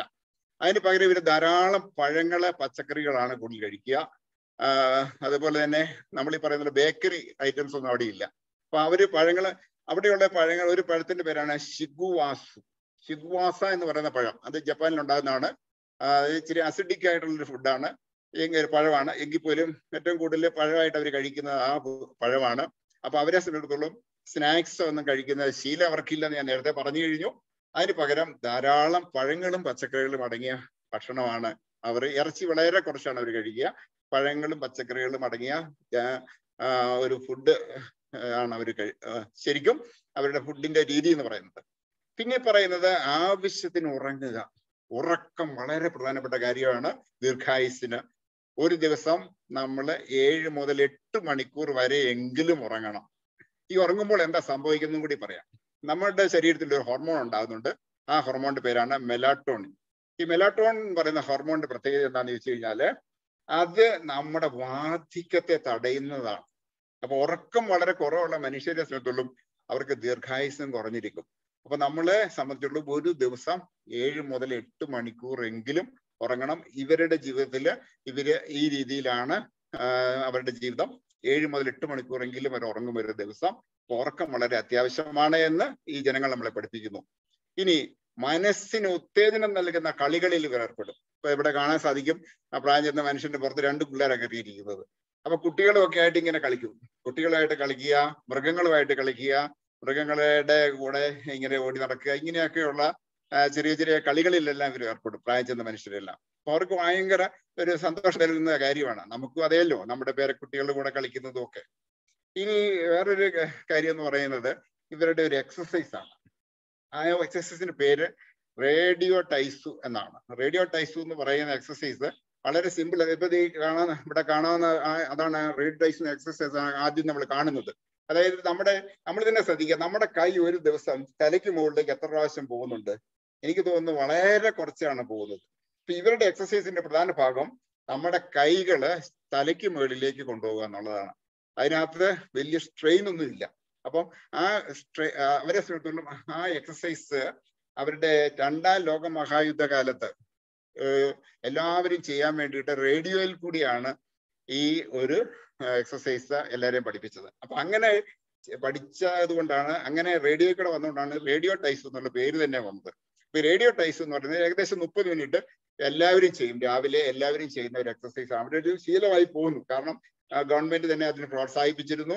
അതിന്റെ ഫലമായിട്ട് എല്ലാവരും എത്ര പ്രായമായവരാണെങ്കിലും ഈ റേഡിയോ ടൈസ് ഇപ്പൊ കാണാം, ഇതെല്ലാം പ്രായം ചെന്ന മനുഷ്യരാണ്. അവര് ഒരു 30 മിനിറ്റ് ഈ പറയുന്ന റേഡിയോ ടൈസ് ചെയ്തിരുന്നു. പിന്നെ നമ്മുടെ യോഗ വളരെ നല്ല ഒരു എന്താണ്, ഇതുപോലെ തന്നെ വലിയ സ്ട്രെയിൻ ഇല്ലാതെ നമുക്ക് വീട്ടിൽ നിന്ന് ചെയ്യാവുന്ന കാര്യമാണ്. ഈ യോഗയും ഇവിടെ ചെയ്യുന്നുണ്ട്. നമുക്കറിയാം, സൂര്യ നമസ്കാരവും ഒക്കെ. പിന്നെ മെഡിറ്റേഷൻ, അവർക്ക് സെൻ ബുദ്ധിസം ഫോളോ ചെയ്യുന്നവരാണ് കൂടുതലും. അപ്പൊ സെൻ ബുദ്ധിസമായിട്ട് ബന്ധപ്പെട്ട ഒരു ധ്യാനത്തിന്റെ പേര് പറയുന്നത് നെയ്ക്കിയൻ ധ്യാനം എന്നാണ്. ആ മെഡിറ്റേഷൻ അവർ പറയുന്ന പേരാണ് നെയ്ക്കിയൻ മെഡിറ്റേഷൻ. അങ്ങനെ പല മെഡിറ്റേഷനും അവിടെ ഉണ്ട്. ഇതെല്ലാം ഈ സെൻ ബുദ്ധിസം ഫോളോ ചെയ്യുന്നതുകൊണ്ട് സെൻ ബുദ്ധിസത്തിന്റെ ആശയങ്ങൾ ആണ് ഇവർ കൂടുതലും ഫോളോ ചെയ്യുന്നത്. അപ്പൊ അതിന്റെ ഫലമായിട്ട് അവര് ഈ ഒരു പ്രത്യേക ധ്യാനമാണ് അവരെ സംബന്ധിച്ചിടത്തോളം അവരുടെ ജീവിതത്തില് അവർക്ക് ആയുസ് നീട്ടിക്കിട്ടുന്നതിൽ ഒരു പ്രധാനപ്പെട്ട ഘടകം. ഇനി അടുത്ത് എന്താണ് നമുക്ക് നോക്കാം. ഈ ആയുസ് വർദ്ധിപ്പിക്കുക. ആർക്കെങ്കിലും, ഞാൻ തന്നെ ഇത് പറഞ്ഞുകൊണ്ടിരിക്കുകയാണ്, ആരെങ്കിലും ഒന്ന് റിയാക്ട് ചെയ്യാൻ. ചിരി നമ്മുടെ ജീവിതത്തിന്റെ ആയുസ് വർദ്ധിപ്പിക്കുമോ? ചിരി തീർച്ചയായിട്ടും ചിരി ആയുസ് വർദ്ധിപ്പിക്കും എന്നുള്ളതാണ് തിയറികൾ പറയുന്നത്. എത്രയോ തിയറികൾ ഇപ്പൊ ചിരിയുമായിട്ട് ബന്ധപ്പെട്ട് വന്നിരിക്കുന്നു. അപ്പൊ എപ്പോഴും നമ്മളെ സംബന്ധിച്ച് സന്തോഷമായിട്ടിരിക്കുക മാത്രമല്ല അത് ഓപ്പണായിട്ട് ചിരിക്കുകയും കൂടി ചെയ്യുക. അപ്പൊ ഉന്മേഷഭരിതമായ ഒരു മനോഭാവം നമ്മളിൽ വളർത്തിയെടുക്കാൻ ചിരി വളരെയധികം സഹായിക്കും. വിഷമിക്കരുത് എന്നുള്ളതാണ് അവരുടെ ഒരു ആപ്തവാക്യം. നമുക്കറിയാം ചിരി തന്നെ പല രീതിയിലുണ്ട്. ഏറ്റവും നല്ല ചിരി എന്ന് പറയുന്നത് 7 തരം ചിരികളുണ്ടെന്നാണ് പറയുക. അതിൽ ഏറ്റവും നല്ല ചിരി എന്ന് പറയുന്നത് നമ്മുടെ കുംഭം കുലുക്കിയുള്ള ചിരി, അതായത് വയറ് കുലുക്കി നമ്മൾ ചിരിക്കില്ല, എല്ലാം മറന്ന് ചിരിക്കുന്ന ചിരിയാണ് നമ്മുടെ ഏറ്റവും നല്ല ചിരി. അപ്പൊ ഈ ബോംബെയിലൊക്കെ ഇപ്പം ബോംബെയിലല്ല ഇപ്പൊ കേരളത്തിലുണ്ട് ചിരി. ഇപ്പൊ കഴിഞ്ഞ ദിവസം അൻസാരി സാർ പറയുണ്ടായി, ട്രിവാൻഡ്രത്ത് ചിരി ക്ലബ് ഉണ്ട്. ഈ ചിരി ക്ലബ് എന്ന് പറയുന്നത് അവരെല്ലാം കൂടി ഒരുമിച്ച് കൂടിയിരുന്ന് പല രീതിയിൽ ഇങ്ങനെ ചുമ്മാ അങ്ങ് ചിരിക്കും, ഒരു കാര്യവും വേണമെന്നില്ല. ആ ചിരിക്കുന്ന കാണുമ്പോൾ തന്നെ ബാക്കിയുള്ളവർ ചിരിക്കും. നമുക്കറിയാം ചിരി എന്ന് പറയുന്ന ഒരു പകർച്ചവ്യാധി പോലെയാ. ഒരാൾ ചിരിച്ചാലും ബാക്കിയുള്ളവർ ചിരിക്കും. നമ്മളൊരാൾ നോക്കി ചിരിച്ചു കഴിഞ്ഞാൽ നമ്മൾ തിരിച്ചിരിക്കുമല്ലോ. അപ്പൊ ചിരി എന്ന് പറയുന്നത് ആയുസ് വർദ്ധിപ്പിക്കും എന്നുള്ളതിന് ഒത്തിരി തിയറികൾ വന്നു കഴിഞ്ഞിരിക്കുന്നു. അപ്പൊ ഇവരുടെ ഒരു പ്രത്യേകത, ഇവർ ധാരാളം സന്തോഷിക്കുന്നതോടൊപ്പം ചിരിക്കുന്നവരുമാണ്. അപ്പൊ ചിരിക്കുകയും ഹൃദയം തുറക്കുകയും ചെയ്താൽ എല്ലാവരും നിങ്ങളെ ഇഷ്ടപ്പെടുമെന്നുള്ളതിന് യാതൊരു സംശയവും വേണ്ട. അപ്പം നമ്മളെ സംബന്ധിച്ച് ശുഭാപ്തി വിശ്വാസിയായിരിക്കുക, ചിരിക്കുക എന്ന് പറയുന്നത് നമ്മുടെ ജീവിതത്തിന്റെ ഒരു ഭാഗമാക്കുക. അപ്പൊ നമ്മളെ സംബന്ധിച്ചിടത്തോളം ചെയ്യാവുന്ന കാര്യമാണല്ലോ ഇത്. ചെയ്യാൻ മേലാത്തൊരു കാര്യം ഞാൻ ഇവിടെ പറയുന്നില്ല. ഇനി അടുത്ത പോയിന്റിലേക്ക് പോകാം. അടുത്തത് എന്ന് പറയുന്നത് നമ്മുടെ ഇതുമായിട്ട് ബന്ധപ്പെട്ടുള്ളത് ഈ നിമിഷത്തിൽ ഇപ്പൊ ആരോട് പറയുണ്ടായി, leave in the present. Leave in the present എന്ന് പറഞ്ഞു കഴിഞ്ഞാൽ ഭൂതകാലത്തെ കുറിച്ച് ഓർത്ത് വിഷമിക്കാതിരിക്കുക, ഭാവികാലം എങ്ങനെയായിരിക്കും ഓർത്തും വിഷമിക്കാതിരിക്കുക. ഈ നിമിഷം മാത്രമേ നമ്മുടെ കയ്യിലുള്ളൂ. ആ നിമിഷത്തെ ഓർത്ത് നമ്മൾ സന്തോഷിക്കുക. ഞാൻ ഈയിടെ ഒരു കൊട്ടേഷൻ കേട്ടു, എനിക്കത് വളരെ ഇഷ്ടപ്പെട്ടു. ഞാൻ നിങ്ങൾക്ക് വേണ്ടി ആ കൊട്ടേഷൻ പറയാം.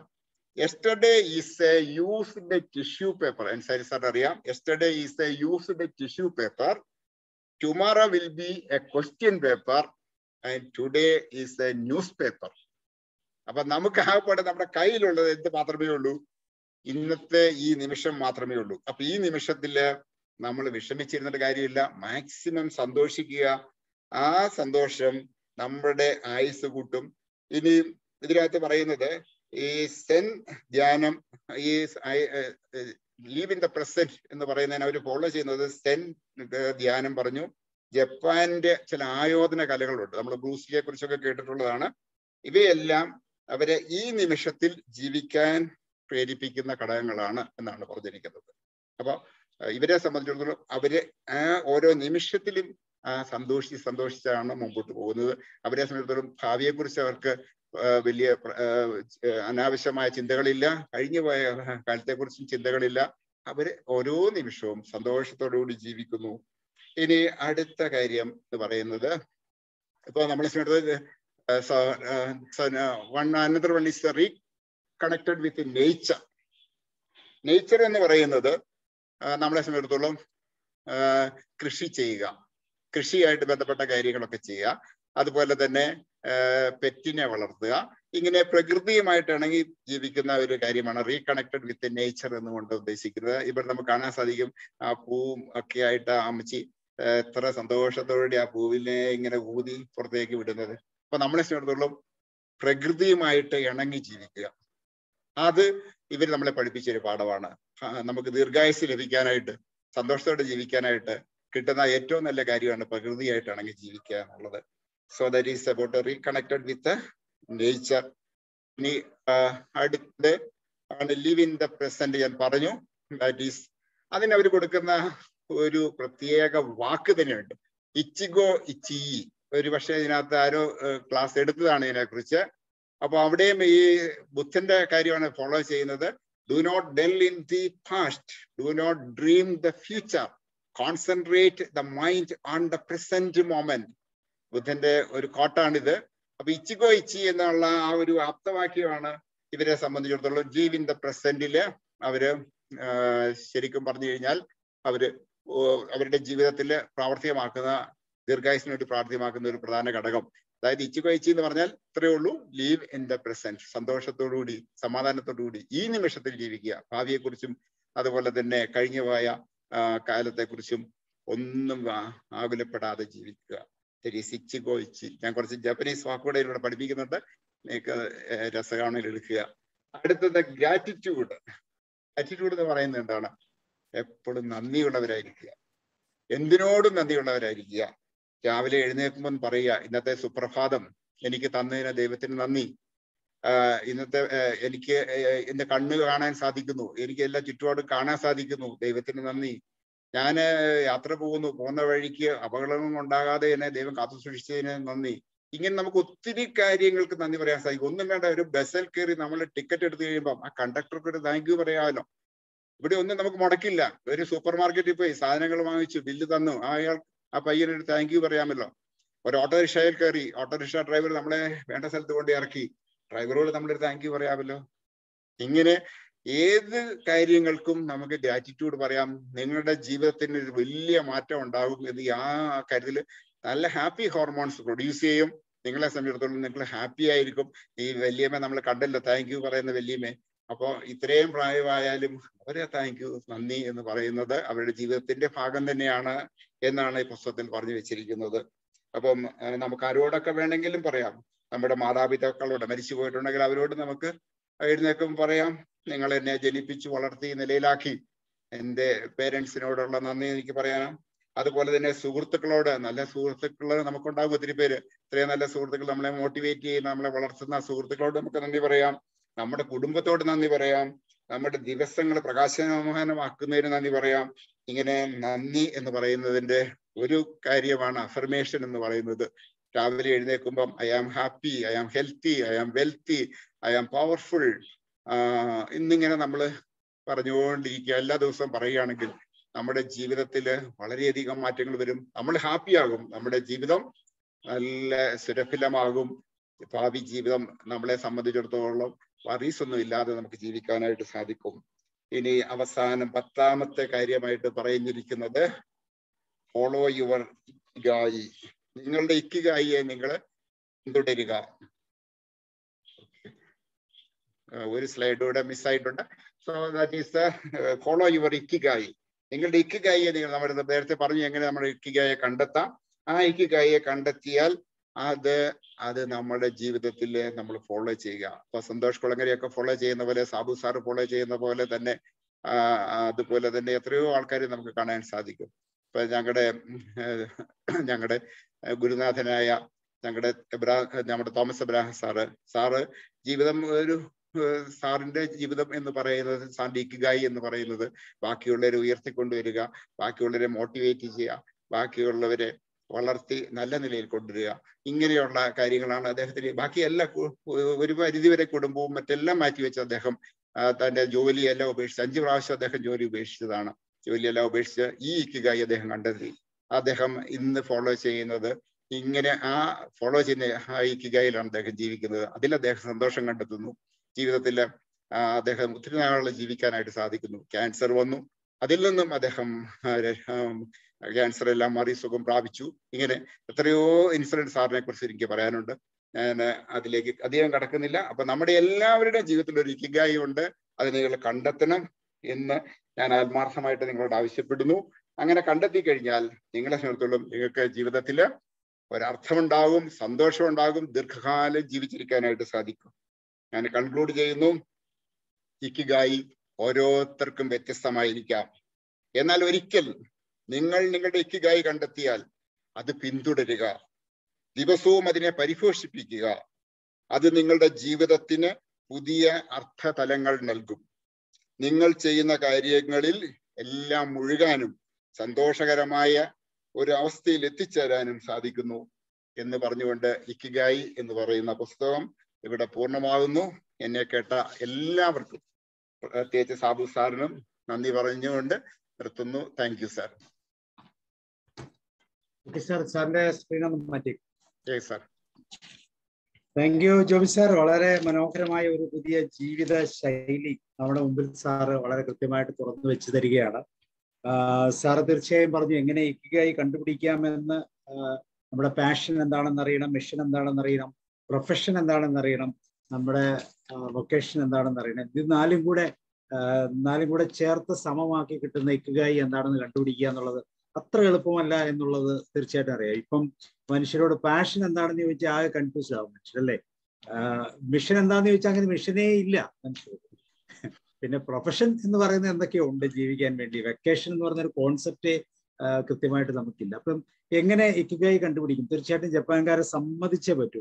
കാരണം അവരുടെ കൃത്യമായിട്ട് ഈ പറയുന്ന 4-ൽ നിന്നും ജോബി സാർ പറഞ്ഞത് ശരിയാണ്. ഒരു പ്രായത്തിന്റെ ഒരു തലത്തിൽ എത്തിക്കഴിയുമ്പോഴേ ഇതൊക്കെ അറ്റ്ലീസ്റ്റ് കാണാനും മനസ്സിലാക്കാനൊക്കെ പറ്റുന്നുള്ളൂ എന്നുള്ളത് തന്നെ ഒരു പ്രത്യേക കാര്യമാണ്. ഇനി ഇതിനകത്ത് ഏറ്റവും പ്രാധാന്യമുള്ളത് നമ്മൾ പലപ്പോഴും ഗുണമറിയാതെ ഉപയോഗിക്കുന്ന ചില കാര്യങ്ങൾ, അതുപോലെ അർത്ഥമറിയാതെ ഉപയോഗിക്കുന്ന ചില രീതികൾ, അതുപോലെ സ്വാദറിയാൻ പറ്റാത്ത ചില ഭക്ഷണം, ഇങ്ങനെ നമ്മൾ ഉപയോഗിക്കുന്ന എല്ലാം തെറ്റായി പോകുന്ന 10 തരം റൂളുകളെ കുറിച്ചാണ് ഈ പുസ്തകം നമുക്ക് സാറിലൂടെ നമ്മൾ കേട്ടത്.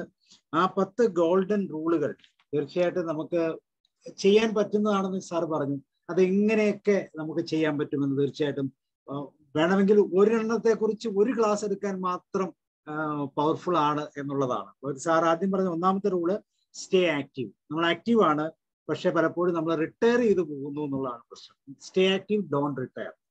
അപ്പം നമ്മളുടെ എന്താ പറയുന്നത്, അതിന്റെ പോയിന്റ് പറയുമ്പോൾ തീർച്ചയായിട്ടും നമ്മൾ എത്രയൊക്കെ റിട്ടയർമെന്റ് എടുക്കാനാണ് ആഗ്രഹിക്കുന്നത്, റിട്ടയർമെന്റ് ചെയ്ത് കഴിഞ്ഞിട്ട് എന്ത് ചെയ്യുന്നു, അവിടെയാണ് പാഷൻ എന്ന് പറയുന്നത്. പലപ്പോഴും പാഷൻ കണ്ടെത്തുന്ന മേഖല പോലും അപ്പോഴാണ്. വളരെ ചുരുക്കമായിട്ടുള്ളവർ ഇതൊക്കെ കണ്ടെത്താൻ പോകാറുണ്ട് തീർച്ചയായും. രണ്ടാമത്തെ ഏരിയ എന്ന് പറയുന്നത് ഡോണ്ട് ഫിൽ യുവർ സ്റ്റൊമക്ക്.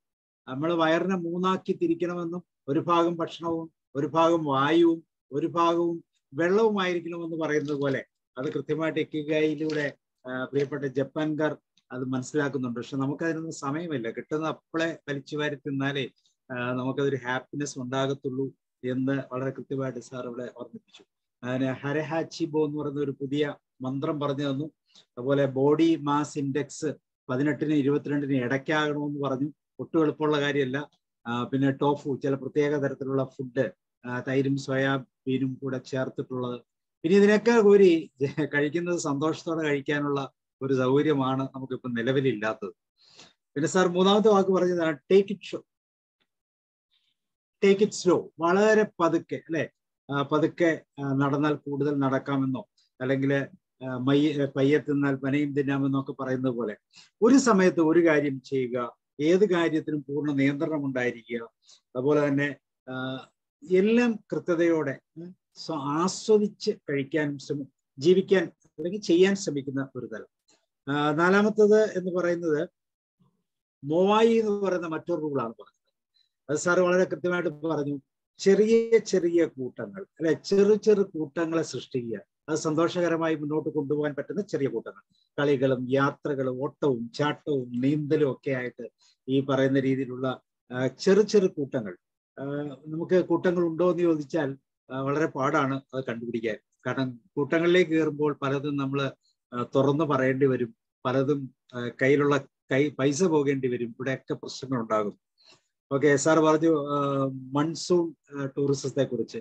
മഴയിലും ഇങ്ങനെ ഒരു കളികൾ ഉണ്ടെന്ന് നമ്മുടെ നാട്ടും പലപ്പോഴും കാണിച്ചിട്ടുണ്ട്. അഞ്ചാമത്തെ ഏരിയ എന്ന് പറയുന്നത് get in the shape of your next birthday. അടുത്ത ബർത്ത്ഡേക്ക് വേണ്ടിയിട്ടുള്ള ആ ഒരു കരുതൽ, ഒരു തുടക്കം, അല്ലെങ്കിൽ ഒരു കാത്തിരിപ്പ്, അല്ലെ. ഒരു ദിവസം അതെങ്ങനെയാണെന്നും സാർ അത് വ്യക്തമായിട്ട് പറഞ്ഞു. ഒരു ദിവസം 30 മിനിറ്റ് എങ്കിലും നടക്കുക, വളരെ ചെറിയ എക്സസൈസുകൾ ചെയ്യുക, സൈക്ലിങ്, നീന്തൽ, ഇതൊക്കെ ഉപയോഗിക്കാം. അതുപോലെ തന്നെ ലിഫ്റ്റ് ഉപയോഗിക്കാതിരിക്കാനുള്ള ഒരു ശ്രമം, സ്റ്റെയർ കേസുകൾ മാക്സിമം ഉപയോഗിക്കുക, പഴവും പച്ചക്കറിയും ഒക്കെ കൃത്യമായിട്ട് ഉപയോഗിച്ച് ഭക്ഷണത്തെ ഒന്ന് നിയന്ത്രിക്കാനുള്ള ആവശ്യത്തിന് ഉറക്കം.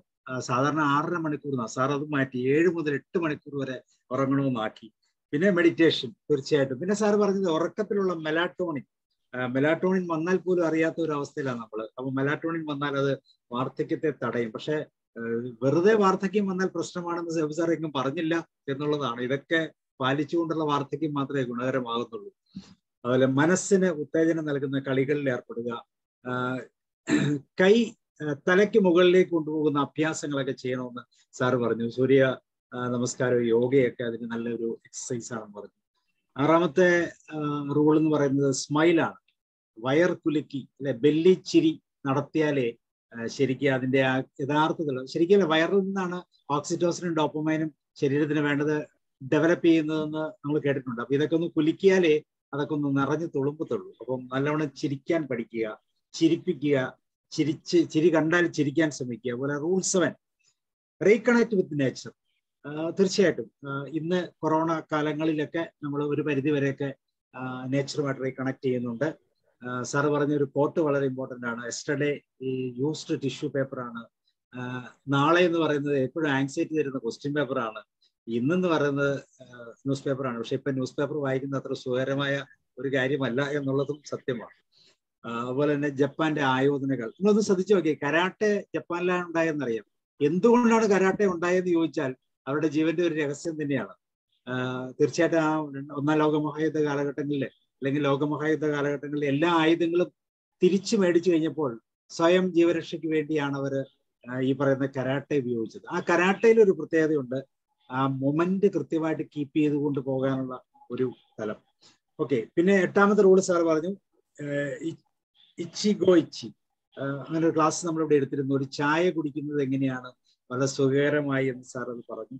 മൈൻഡ്ഫുൾ ആയിട്ട് പ്രസന്റ് മൊമെന്റിനെ കൃത്യമായിട്ട് നോക്കിക്കൊണ്ട് മുന്നോട്ട് പോകാനുള്ള ഒരു തലം. 9ാമത്തെ ഗ്രാറ്റിറ്റ്യൂഡാണ്. നമുക്ക് എപ്പോഴും ഉണ്ട്, പക്ഷെ പ്രകടിപ്പിക്കാൻ ബുദ്ധിമുട്ടുള്ള ആ ഒരു തലമാണ് ഗ്രാറ്റിറ്റ്യൂഡ്. 10ാമത്തത് സാർ എന്താ പറഞ്ഞ ഫോളോ യുവർ ഇക്കിഗായി. അപ്പൊ ഇക്കിഗായി കാണുക, അതിനെ പിന്തുടരുക. യെസ്. അപ്പൊ തീർച്ചയായിട്ടും ജോബി സാറ് നടത്തിയത് ഒരു വലിയ ലൈഫ് സ്റ്റൈൽ പ്രസംഗം തന്നെയാണ്. ഈ ബുക്കിലൂടെ, ഇക്കിഗായി എന്ന ബുക്കിലൂടെ സാർ വളരെ വലിയ ഒരു മെസ്സേജാണ് നോക്കുന്നത്. താങ്ക് യു സാർ, വളരെ നന്ദി. എല്ലാം പറഞ്ഞ് ഞങ്ങളെ പഠിപ്പിച്ചു തന്നെ. നമുക്ക് താങ്ക് യു സാറ് അതിന്റെ ഒരു അഡീഷനും കൂടെ നടത്തിയതിൽ വളരെയധികം സന്തോഷം സാർ. Thank you. ഓക്കെ, നമുക്ക് അൺമ്യൂട്ട് ചെയ്യാം.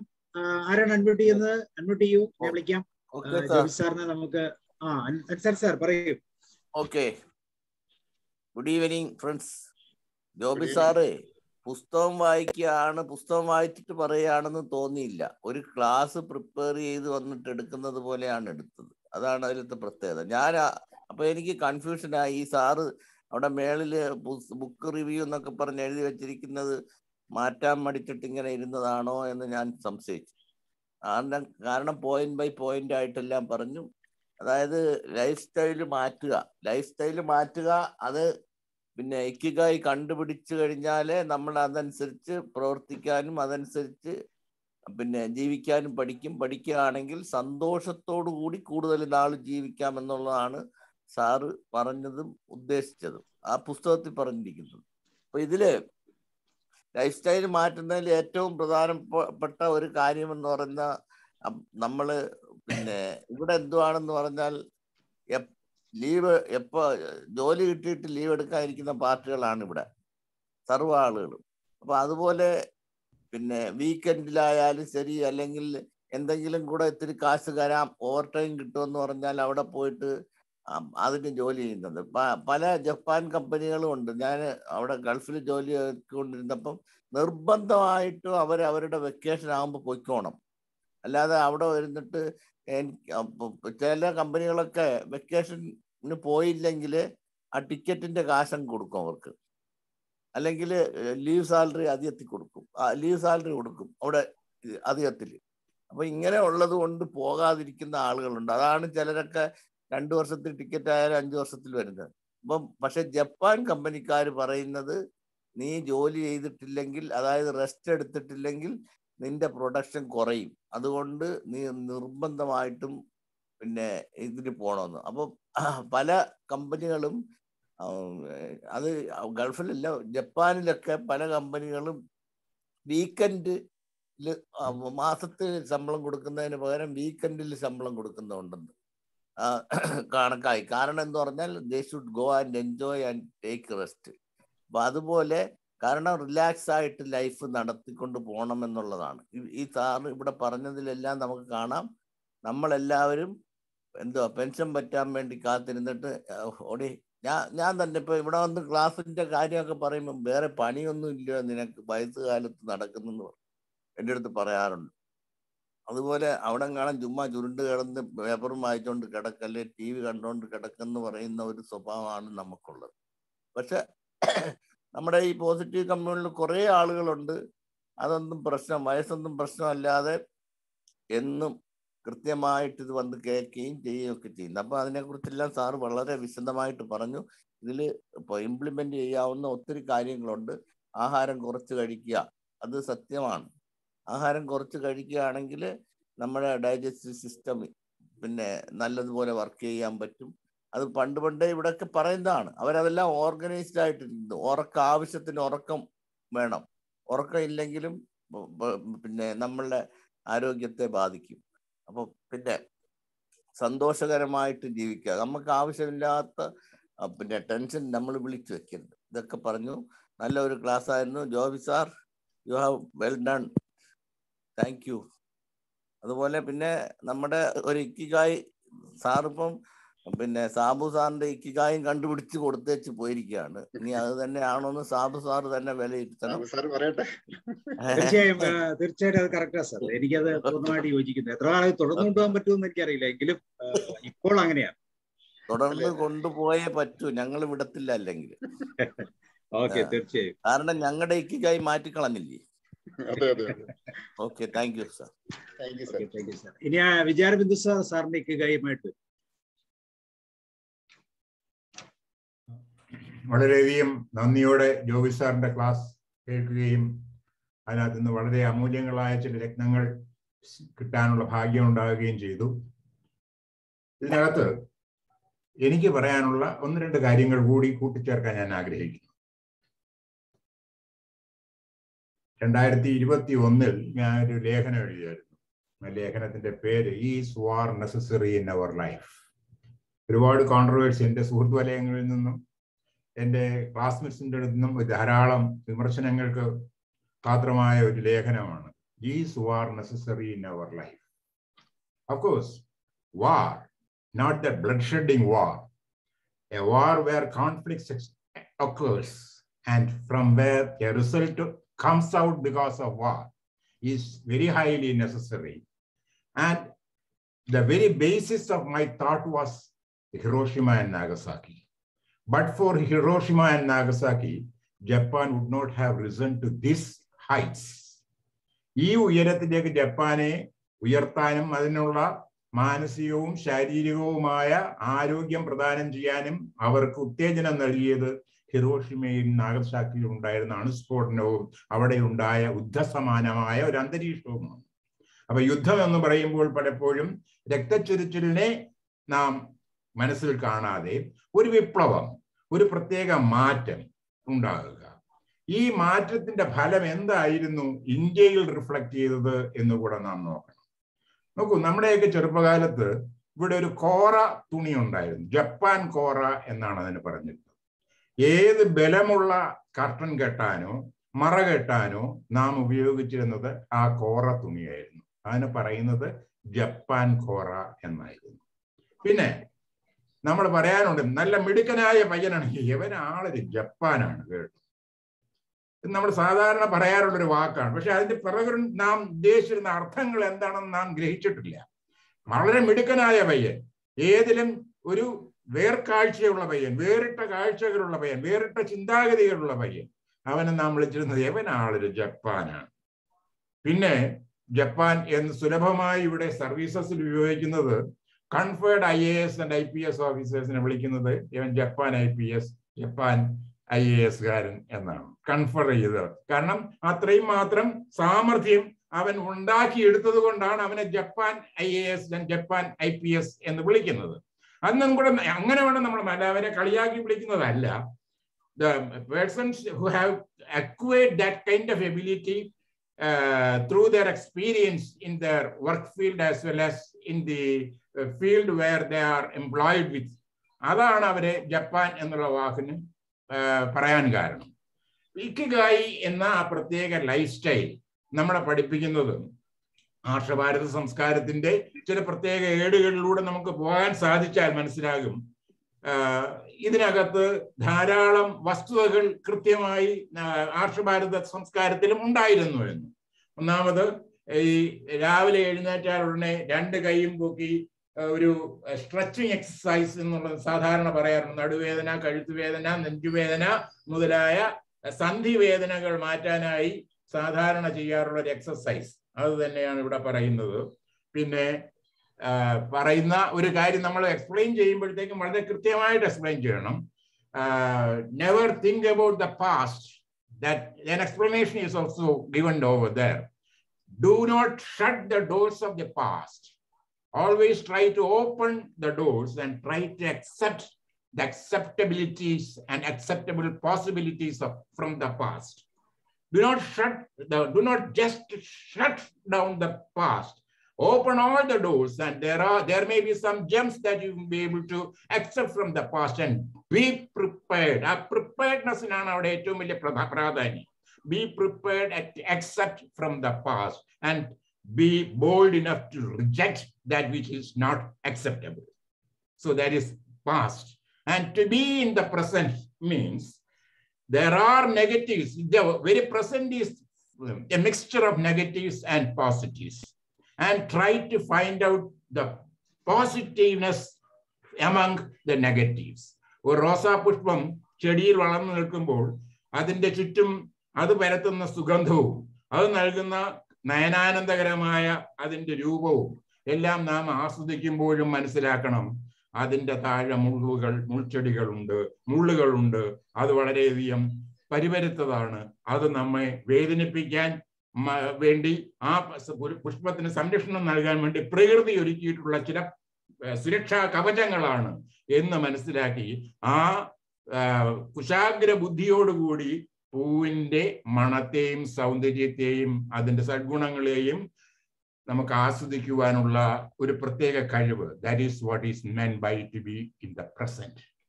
പിന്നെ മിതമായ ആഹാരവും മതിയായ വ്യായാമം.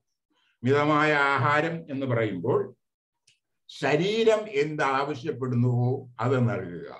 കിട്ടുന്നതെല്ലാം കഴിക്കുക എന്നുള്ളതല്ല. ശരീരം ആവശ്യപ്പെടുന്നത്, വെള്ളമാണ് ആവശ്യപ്പെടുന്നതെങ്കിൽ വെള്ളം കുടിക്കുക, അന്നജമാണ് ആവശ്യപ്പെടുന്നതെങ്കിൽ അന്നജം കഴിക്കുക. So have A talk with your body consciousness. ആഹാരം കഴിക്കുമ്പോൾ എപ്പോഴും വേണം നമുക്ക് എന്താണ് ആവശ്യം എന്നറിഞ്ഞ ആഹാരം കഴിക്കാനുള്ള ഒരു പ്രത്യേക കഴിവ് വളർത്തിയെടുക്കുക. പിന്നെ ഉണ്ടാക്കിയെടുക്കുന്ന പ്രത്യേക ഒരു കാര്യം ഉറക്കം. ഉറക്കം ഇല്ലായ്മ എന്തുകൊണ്ട് വരുന്നു എന്ന് ചോദിച്ചാൽ, മഹാഭാരതത്തിൽ വിതുരരോട് ധൃതരാഷ്ട്രർ ചോദിക്കുന്ന ഒരു ചോദ്യമുണ്ട്. അല്ലയോ വിതുരർ, എനിക്ക് ഉറക്കം വളരെയധികം കുറവാണ്, എന്താണ് കാരണം? അതിന് അദ്ദേഹം പറയുന്നത്, ഉറക്കത്തിന്റെ കാരണം, ഉറക്കമില്ലായ്മയ്ക്ക് കാരണം നിന്റെ മനസ്സിന്റെ ദുരാഗ്രഹങ്ങളാണ്. ദുരാഗ്രഹങ്ങൾക്ക് എപ്പോൾ വിട നൽകാൻ നിനക്ക് സാധിക്കുമോ അപ്പോൾ ഉറക്കം തന്നെത്താനെ വന്നുകൊള്ളും. മനസ്സ് കലുഷിതമാണ് എങ്കിൽ, ചിന്താകുലമായ മനസ്സോടുകൂടിയാണ് നാം ഉറങ്ങാൻ ശ്രമിക്കുന്നത് എങ്കിൽ അതിൻ്റെ പേർ ഉറക്കമെന്നല്ല, നിദ്രാഭംഗം എന്നാണ്. ആ നിദ്രാഭംഗത്തിൽ നിന്നും നമുക്ക് വിമോചനം ലഭിക്കണമെങ്കിൽ മനസ്സ് ശാന്തമാകണം. മനസ്സ് ശാന്തമാകണമെങ്കിൽ മനസ്സ് ശുദ്ധമാകണം. മനസ്സ് ശുദ്ധമാകുക എന്ന് പറഞ്ഞാൽ അർത്ഥം മനസ്സിന്റെ ഉടമസ്ഥാവകാശം പ്രകൃതിക്ക് വിട്ടുകൊടുത്തുകൊണ്ട് പ്രകൃതിയുടെ മുഴുവൻ സൗഭാഗ്യങ്ങളും മനസ്സിൽ പ്രതിഫലിപ്പിക്കുവാനുള്ള ഒരു പ്രത്യേക കഴിവ് ധ്യാനം എന്ന മാർഗത്തിലൂടെ, മെഡിറ്റേഷനെ കുറിച്ച് ഇവിടെ പറഞ്ഞു, ധ്യാനം എന്ന മാർഗത്തിലൂടെ നമുക്ക് നേടിയെടുക്കാൻ സാധിച്ചാൽ പ്രകൃതിയുടെ സന്തുലിതാവസ്ഥ നമ്മുടെ മനസ്സിൽ പ്രതിഫലിക്കുകയും പ്രകൃതിയുടെ മന്ത്രണങ്ങൾക്ക് ചെവി കൊടുക്കാൻ നമുക്ക് സാധിക്കുകയും പ്രകൃതിയുടെ സംഗീതം ആസ്വദിച്ചുകൊണ്ട് സുഖനിദ്രയിൽ എത്തിച്ചേരുവാൻ സാധിക്കുകയും ചെയ്യും. അങ്ങനെയാണ് മനസ്സിനെയും ഉറക്കത്തെയും മറ്റും നാം വരവേൽക്കേണ്ടത്. ഇങ്ങനെയുള്ള പല കാര്യങ്ങളും വളരെ വിശദമായി ഇവിടെ പറഞ്ഞു തരികയും സുഖകരമായ ഒരു ജീവിതം, ദൈർഘ്യജീവിതം വളരെയധികം സുഖകരമാണെങ്കിൽ മാത്രമേ അതുകൊണ്ട് അർത്ഥമാകുന്നുള്ളൂ. കിടക്കയിൽ കിടന്നുകൊണ്ട് ബാങ്ക് ബാലൻസ് വർദ്ധിപ്പിക്കാനുള്ള ഏതെങ്കിലും മാർഗമാണ് ചിന്തിക്കുന്നത് എങ്കിൽ അത് സുഖകരമായ ഒരു ജീവിതമല്ല. മറിച്ച് രാവിലെ എഴുന്നേൽക്കുമ്പോൾ സ്വന്തം ബാത്റൂമിൽ സ്വന്തമായി നടന്നുപോയി പ്രഭാത കർമ്മങ്ങൾ നിർവഹിക്കാൻ സാധിക്കുമെങ്കിൽ നിങ്ങൾ ഈ പ്രപഞ്ചത്തിലെ ഏറ്റവും ഭാഗ്യവാനായ മനുഷ്യനാണ്. ഇക്കിഗായി നിങ്ങൾ ഉണ്ടായിക്കഴിഞ്ഞു എന്ന് രാവിലെ തൊട്ട് വിചാരിക്കുവാനുള്ള എല്ലാ സാധ്യതകളും നിങ്ങൾക്കുണ്ട് എന്ന് മനസ്സിലാക്കുക. ഈ ഇക്കിഗായി രഹസ്യം പറഞ്ഞു തന്ന, ഈ പരമരഹസ്യം പറഞ്ഞു തന്ന, ഈ രാജ രഹസ്യം പറഞ്ഞു തന്ന അല്ലയോ ജോബി സാർ, അങ്ങേക്ക് 1 കോടി പ്രണാമം. നന്ദി, നമസ്കാരം. Okay, thank you sir. തീർച്ചയായിട്ടും സാറിന്റെ അഡീഷൻസും കൂടെ ചേർത്തതും വളരെ മനോഹരമാക്കി എന്ന് വേണം പറയാൻ. നാളത്തെ ദിവസം നമ്മുടെ 8ാമത്തെ ദിവസമാണ്. ക്യാഷ് ഫ്ലോ കോഡൻ, സ്വല്പം സമ്പന്നരാകാൻ, പണം കൊണ്ട്, ഇന്നത്തെ പോലെയല്ല, പണം കൊണ്ട് സമ്പന്നനാകാൻ നാളെ വിജയ തോമസ് സാർ ചില സൂത്രങ്ങൾ പറഞ്ഞു തരും. റോബർട്ട് കിയോസാക്കിയുടെ 2ാമത്തെ പുസ്തക നിരൂപണമാണ് നമ്മൾ ചെയ്യുന്നത്. ഓക്കെ, ആരാണ് അൺമ്യൂട്ട് ചെയ്യുന്നത്? ആർക്കാണ് പറയാൻ റെഡി ആയിട്ടുള്ളത്? അൺമ്യൂട്ട് ചെയ്യും പ്ലീസ്. ജോഷി സാർ.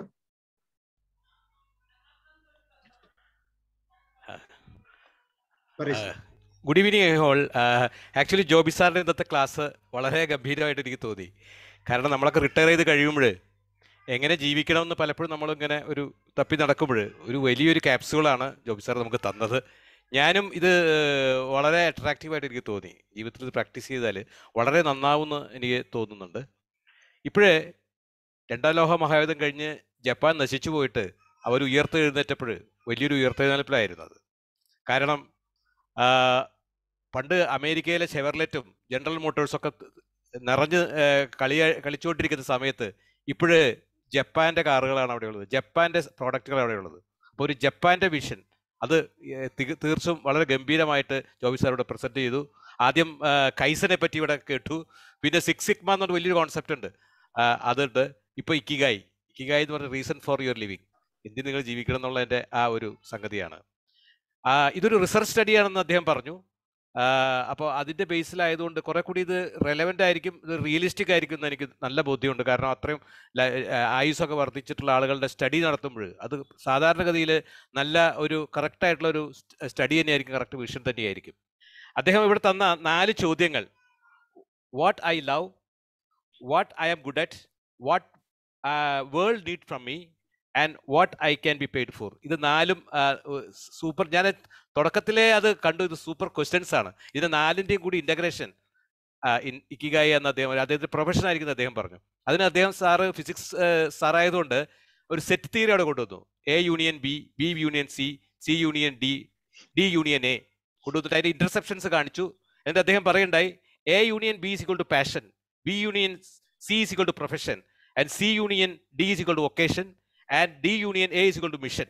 എന്നിട്ട് അതിൻ്റെ ഇതെല്ലാം ചേർത്തിട്ടുള്ള ഒരു ഇൻ്റഗ്രേഷൻ, അതിൻ്റെ എല്ലാ യൂണിയനാണ് ഇക്കിഗായി എന്ന് അദ്ദേഹം വളരെ ഗംഭീരമായിട്ട് സയൻസിൽ കൂടെ അദ്ദേഹം തെളിച്ചു. അദ്ദേഹത്തിൻ്റെ സയൻസിലുള്ള പാഠമാണത് എന്നെനിക്ക് തോന്നുന്നു. ഇത് ബുക്കിലുള്ള ഭാഗം തന്നെയാണല്ലേ ഈ ഇന്റർസെപ്ഷനും യൂണിയനൊക്കെ ഉള്ളത്? Okay, fine, that is great.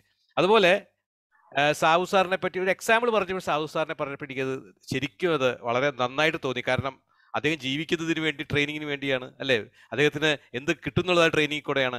അതുകൊണ്ട് എല്ലാ 4 ചോദ്യ ഉത്തരം വരുമ്പോൾ അദ്ദേഹത്തിൻ്റെ പ്രൊഫഷൻ ഇത് തന്നെയാണെന്നുള്ളത് നമുക്ക് ഇതുപോലെ നമ്മുടെ ഇക്കിഗായി നമ്മൾ വരച്ച് കുറിച്ച് നോക്കിയാൽ കറക്റ്റായിട്ടുള്ള ആൻസർ കിട്ടുന്നതാണ് എനിക്ക് തോന്നുന്നത്. അതുപോലെ അദ്ദേഹത്തിൻ്റെ 10 ഗോൾഡൻ റൂൾ സൂപ്പർ ഇതാണ്. ഞാനിത് ഓരോന്നും വായിക്കുന്നില്ല. ആക്റ്റീവ് ആയിരിക്കുക, കുറച്ച് കഴിക്കുക, സ്ലോ ആയിട്ട് മൂവ് ചെയ്യുക, നല്ല ഗുഡ്സ് ഫ്രണ്ട്സ് ഉണ്ടാകുക, നല്ല ഷേപ്പ് ആക്കി എടുക്കുക അടുത്ത ബർത്ത്ഡേക്ക്, എപ്പോഴും സ്മൈൽ ചെയ്യുക, connect with nature, leave in the present moment, gratitude and follow up. എനിക്ക് തോന്നുന്നു ഇതെല്ലാം എനിക്കൊരു ഇതൊക്കെ ഒരു, ഞാൻ ശ്രീ രവിശങ്കറിന്റെ ആർട്ട് ഓഫ് ലിവിങ് അല്ല പറഞ്ഞത്, ഇത് നമ്മുടെ ഒരു ആർട്ട് ഓഫ് ലിവിങ് ആണ്. നമ്മുടെ വയസ്സന്മാരുടെ ഒക്കെ ഒരു ആർട്ട് ഓഫ് ലിവിങ് ഇതായിരിക്കണം എന്നാണ് എനിക്ക് തോന്നുന്നത്. ഇതിൽ പലതും ശ്രീ രവിശങ്കറിന്റെ ഭാഗങ്ങളൊക്കെ ഉണ്ട്, പ്രസന്റ് മൊമെന്റ് അങ്ങനെയുള്ള ചിലതൊക്കെ അതിലുണ്ട്. അതുപോലെ ഐറ്റിങ്ങിനെ പറ്റി ഒക്കെ പറയുന്ന അദ്ദേഹം പറയുന്നുണ്ട്. പക്ഷെ ഇതിൽ കുറെ കൂടി വേറൊരു കാര്യങ്ങളൊക്കെ കൊണ്ടുവന്നിട്ടുണ്ട് ഇവിടെ. അപ്പോൾ എനിക്ക് തോന്നുന്നത് എല്ലാം കൊണ്ടും ഇത് നമുക്ക് നല്ലൊരു ക്യാപ്സ്യൂളാണ്. ഇത് നമുക്ക് എല്ലാ ദിവസവും കഴിക്കാം, നമ്മുടെ എനർജി കൂട്ടും, നമുക്ക് ദീർഘായുസം ഉണ്ടാകുമെന്ന് ഞാൻ വിചാരിക്കുന്നു. അതുകൊണ്ട് തന്നെ ഇത് നമ്മുടെ ഒരു റീസൺ ഫോർ ലിവിംഗ് ആയി മാറട്ടെ, ഇക്കിഗായി മാറട്ടെ എന്ന് ഞാൻ ആശംസിക്കുന്നു. ജോബി സാറിന് വളരെ നന്ദി, കേട്ടവർക്ക് എല്ലാവർക്കും നന്ദി. ഒരു കാര്യം കൂടെ ഞാൻ പറയാം, ഈ വിക്ടർ ഫ്രാങ്കിളിന്റെ തിയറി ഉണ്ടല്ലോ, മാൻ സെർച്ച് ഫോർ, അതായത് മാൻ സെർച്ച് ഫോർ ലൈഫ് എന്ന് പറയുന്ന, മാൻ സെർച്ച് ഫോർ മീനിങ് എന്ന് പറയുന്ന ആ തിയറിയായിട്ട് ഇതിന് ബന്ധമുണ്ട് ശരിക്കും പറഞ്ഞാൽ. അതിന്റെ ഒരു 2ാമത്തെ തിയറി ആയിട്ടാണ് ഇത് വരുന്നത്.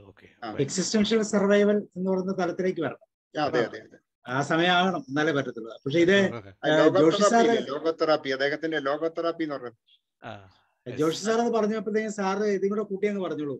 നമ്മുടെ പുതിയ തലമുറയെ കൊതിപ്പിക്കണം ശരിക്കും നമ്മൾ. നമ്മുടെ ലൈഫിന്റെ സ്റ്റൈലും സന്തോഷവും ഹാപ്പിനെസ്സും കണ്ട അവര് ശരിക്കും ഉള്ള ജോലിയൊക്കെ രാജിവെച്ച് നമ്മൾ അവർക്കൊരു മോഡലായിരിക്കണം. അങ്ങനെ നമ്മുടെ ഈ ഗ്രൂപ്പ് ഇതുപോലെ ഒരു ഗ്രൂപ്പാണ് അത്. ഞങ്ങളിപ്പോ വൈകുന്നേരം 7 തൊട്ട് 8 വരെ എന്ന് പറയുമ്പോ ആദ്യം കുറെ നമ്മൾ തമാശയെല്ലാം പറഞ്ഞിട്ടാണ് തുടങ്ങുന്നത്. അപ്പൊ അത് തമാശ പറയാത്തവരാണ് പ്രശ്നക്കാരല്ലേ? തമാശ പറയാത്തവരാണ് പറഞ്ഞല്ലോ. ഓക്കെ, ജ്യോതികുമാർ സാർ പറയൂ പ്ലീസ്. വിൻസെന്റ് സാർ റെഡിയാണ്. ജോബി സാറേ, വളരെ വളരെ നന്ദി. വളരെ നന്നായിരുന്നു. വളരെ നന്നായിരുന്നു. കാരണം ഇതിലെ തുടക്കത്തിൽ ഒരു ചോദ്യം ആരാണ്ട് ചോദിച്ചു, ഏത് പ്രായത്തിലാണ് ഇക്കിഗായി കണ്ടുപിടിക്കേണ്ടതെന്ന്. ബട്ട് എനിക്ക് തോന്നുന്നത് നമ്മളെ പോലെ റിട്ടയറായ ആൾക്കാർക്കാണ് ഇക്കിഗായി കൂടുതൽ പ്രയോജനം ചെയ്യണത്. കാരണം നമുക്കാണ് ഇപ്പോൾ ഒരു ജീവിതത്തിന് ഒരു അർത്ഥം കണ്ടെത്തേണ്ടത്. ആഫ്റ്റർ ലൈഫ് ഇപ്പോൾ പറഞ്ഞില്ല, ആക്റ്റീവ് ആയിരിക്കണം, ഡോണ്ട് റിട്ടയർ.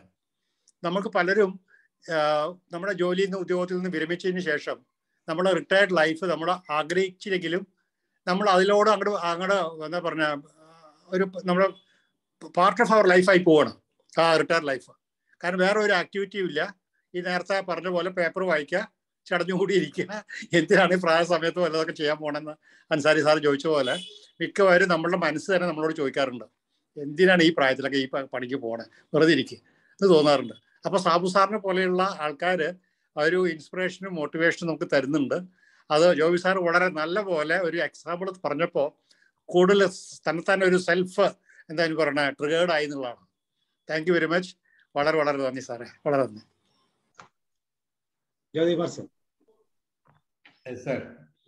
ജോബി സാർ നമസ്കാരം. ഇത് ശരിക്കും പറഞ്ഞാൽ നമ്മളെ ഈ ഗ്രൂപ്പിന്റെ ഇക്കിഗായി എന്താണ്? 7 PM എല്ലാ ദിവസത്തെയും 7 മണിയാണ് നമ്മളുടെ ഒരു ഇക്കിഗായി. കേൾക്കുന്നില്ല സാറേ, കേൾക്കുന്നില്ല. ഒന്നിലും ഉറച്ചു പറയണം, അല്ലെങ്കിൽ ക്ലിയർ ആയിട്ട് ചുമ്മാ മനുഷ്യനെ മെനക്കെടുത്തരുത്. ഈ 7 മണി ഇത്രയും നേരം എല്ലാരും പറഞ്ഞത് കേട്ടു. അപ്പൊ എന്റെ സാധനത്തിന് എല്ലാ കുഴപ്പമൊന്നും എനിക്ക് മനസ്സിലായി. അപ്പൊ ഇത്തിരി കൂടെ അടുത്തിരുന്ന് പറയുക. അപ്പോ അൻസാരി സാറേ, നമ്മളുടെ ഈ ഗ്രൂപ്പിന്റെ ഒരു ഇക്കിഗായി വാസ്തവത്തിൽ നമ്മളുടെ ഒരു 7 മണിയല്ലേ ഇപ്പോ ആ ലെവലിലേക്ക് നമ്മൾ എത്തിയില്ലേ വാസ്തവത്തിൽ? അത് അവിടെ എത്തിച്ചത് ആരാണ്? അതിനുള്ള ഡ്യൂ ക്രെഡിറ്റ് ജോബി സാറ് നമ്മുടെ സാബു സാറിന് കൊടുത്തു കഴിഞ്ഞിട്ടുണ്ട്. Thank you Joby sir. അതാണ് എനിക്ക് ഓർമ്മിപ്പിക്കാനുള്ളത്. പിന്നെ വളരെ നന്നായിട്ടുള്ള പ്രതിപാദനമാണ് സാർ നടത്തിയത്. സാധാരണ ഇവർ പറയുന്നുണ്ട് ഇച്ഛാറിബ ചോടെ എന്ന ഒരു പ്രയോഗം അവരെപ്പോഴും പറയും, ഒരു വിശ്വാസം. അവരൊരു വിശ്വാസമുണ്ട് സാർ, ഓർത്ത് സാർ അത് ആ വായിച്ചതിൽ കൂടെ പോയിട്ടുണ്ടാവും. ഇച്ഛാറിബ ചോടെ എന്ന് പറയുന്നുണ്ട്. എന്താണ്? എല്ലാവരെയും സഹോദരന്മാരായി സ്നേഹിക്കുന്ന ഒരു കാഴ്ചപ്പാട്. അത് ആ ദ്വീപിലുള്ളവരുടെ ഒരു കാഴ്ചപ്പാടായിട്ട് അവർ പറയുന്നുണ്ട്. അത് പരിചയമുണ്ടെങ്കിലും ഇല്ലെങ്കിലും. അതേപോലെ തന്നെ ഒരു ഇമാറു എന്നും ഒരു പ്രയോഗമുണ്ട്. ഒരു കോഓപ്പറേഷൻ എമംഗ് ആ ഏരിയയിലുള്ള അവരുമായിട്ടുള്ള ഒരു വല്ലാത്തൊരു ആത്മബന്ധം, സഹകരണം. നമ്മളിവിടെ പരസ്പര സഹായ സഹകരണ എന്താ പറയാ വിക്രയ സംഘങ്ങളല്ലേ നമുക്കിവിടെ ഉള്ളത്. അവിടെ വിക്രയമില്ല, വിക്രസുമില്ല. അവിടെ ശരിയായ സഹായ സഹകരണം മാത്രമാണ്. അങ്ങനെ അതിൽ പ്രത്യേകം ഒന്ന് എടുത്ത് പറയുന്നുണ്ട്. പിന്നെ സാറ് 10 പോയിന്റ്സ് വളരെ ഗംഭീരമായിട്ട് നല്ല സ്ലൈഡ് പ്രിപ്പറേഷനോട് കൂടി തന്നെ വന്നു. അപ്പോൾ അതിൽ എനിക്ക് നമ്മളെ ചില ആളുകളോട് നമുക്ക് തീരുമാനങ്ങൾ ഞങ്ങൾ സാബു സാറും ഞാനൊക്കെ ഇടയ്ക്കെങ്കിലും സംസാരിക്കാറുണ്ട്. നമുക്കും ചില നോവക്കാരെ പോലെ തന്നെ നമുക്കൊക്കെ ഇടയ്ക്ക് ഓരോന്നൊക്കെ ചെയ്യേണ്ടതല്ലേ? സുഹൃത്തുക്കളോടൊത്ത് നൃത്തം ചെയ്യുക, അതൊരു വല്ലാത്തൊരു ഫീലല്ലേ? സുഹൃത്തുക്കളെ കൂടെ ഒരു നൃത്തമൊക്കെ ചെയ്തുകൊണ്ട് ഒരു കൂട്ടായ്മയിൽ ഇരുന്നുകൊണ്ട്. അതേപോലെ തന്നെ സ്നേഹിക്കുന്നവരുമായി സംസാരിക്കണം എന്ന് പ്രത്യേകം പറയുന്നുണ്ട്. സ്നേഹിക്കുന്നവരുമായി സ്ഥിരം സംസാരം തുടരുക, അത് പ്രത്യേകം എടുത്തു പറയുന്നുണ്ട്. അതുപോലെ സീസണുകൾ ആസ്വദിക്കുക. ഇപ്പൊ നമ്മളെ വയനാട്ടിലൊക്കെ ഇപ്പൊ ഇത് ചെയ്യുന്നുണ്ട്. എന്താണ് റെയിൻ ഹാർവെസ്റ്റ് എന്ന് പറഞ്ഞുകൊണ്ട് ആളുകൾ മഴ കൊള്ളാൻ വേണ്ടി പോകുന്നുണ്ട്. വണ്ടിയെടുത്ത് അവിടെ പോയിട്ട് ആ മഴ കൊള്ളുക. ഇങ്ങനെയുള്ള ആ കാലങ്ങളെ ശരിക്കും ആസ്വദിക്കുക. അത് വളരെയധികം ഗുണം ചെയ്യും എന്ന് പറയുന്നുണ്ട് നമ്മളെ മാനസിക നിലയിൽ. അതുപോലെ തന്നെ വിരലുകൾ എപ്പോഴും ചലിപ്പിച്ചു കൊണ്ടിരിക്കണം. പ്രായമായവർ പ്രത്യേകിച്ച്, അവർ 120 വയസ്സായ ആളുകൾ പോലും ഈ വിരൽ ചലിപ്പിക്കുന്നതിൽ അത് ബ്രെയിനിനെ വളരെയധികം എഫക്റ്റ് ചെയ്യുന്നു. അത് പല യോഗകളിലും ഇതിലൊക്കെ നമ്മൾ തെറാപ്പിയിൽ മനസ്സിലാക്കിയിട്ടുണ്ട്. അതിനനുസരിച്ച് ചെയ്യുന്നുണ്ട്. ഉല്ലാസയാത്രകൾ, ഇടക്കിടക്ക് ഇങ്ങനെ ഉല്ലാസയാത്രകൾ പോവുക. ചെറിയ ചെറിയ ട്രിപ്പ് ആണെങ്കിലും സ്നേഹിതരോടെ കൂടി ചേർന്നുകൊണ്ട്. പിന്നെ മനസ്സിനെ ഊർജ്ജസ്വലമായി നിർത്തുക. ഇതൊക്കെയാണ് ഇവര് നമ്മളോട് ഉപദേശിക്കുന്നത്. ദിവസവും പുതിയ കാര്യങ്ങൾ പഠിക്കുക എന്ന് പറയുന്നത്, പുതിയ പുതിയ സാഹചര്യങ്ങളുമായിട്ട് ഇടപഴകുക. ഇതൊക്കെ ഇപ്പൊ നമ്മൾ ഒരു വിധത്തിൽ ഇരുന്നെടുക്കുകയെന്നല്ല, ഈ ഗ്രൂപ്പുമായിട്ട് നമ്മൾ ആ തരത്തിലാണ് ഇപ്പൊ ചെയ്തുകൊണ്ടിരിക്കുന്നത്. ഇനിയിപ്പോ നമുക്കൊന്ന് പുറത്തേക്ക് പോകണം, ഒന്നിറങ്ങണം, ടീമായി ഗ്രൂപ്പായി ഉല്ലാസ യാത്രകളും ഡാൻസുകളും ഒക്കെ നമുക്ക് ചെയ്യേണ്ടിയിരിക്കുന്നു. തീർച്ചയായും നോക്കാം നമുക്ക്.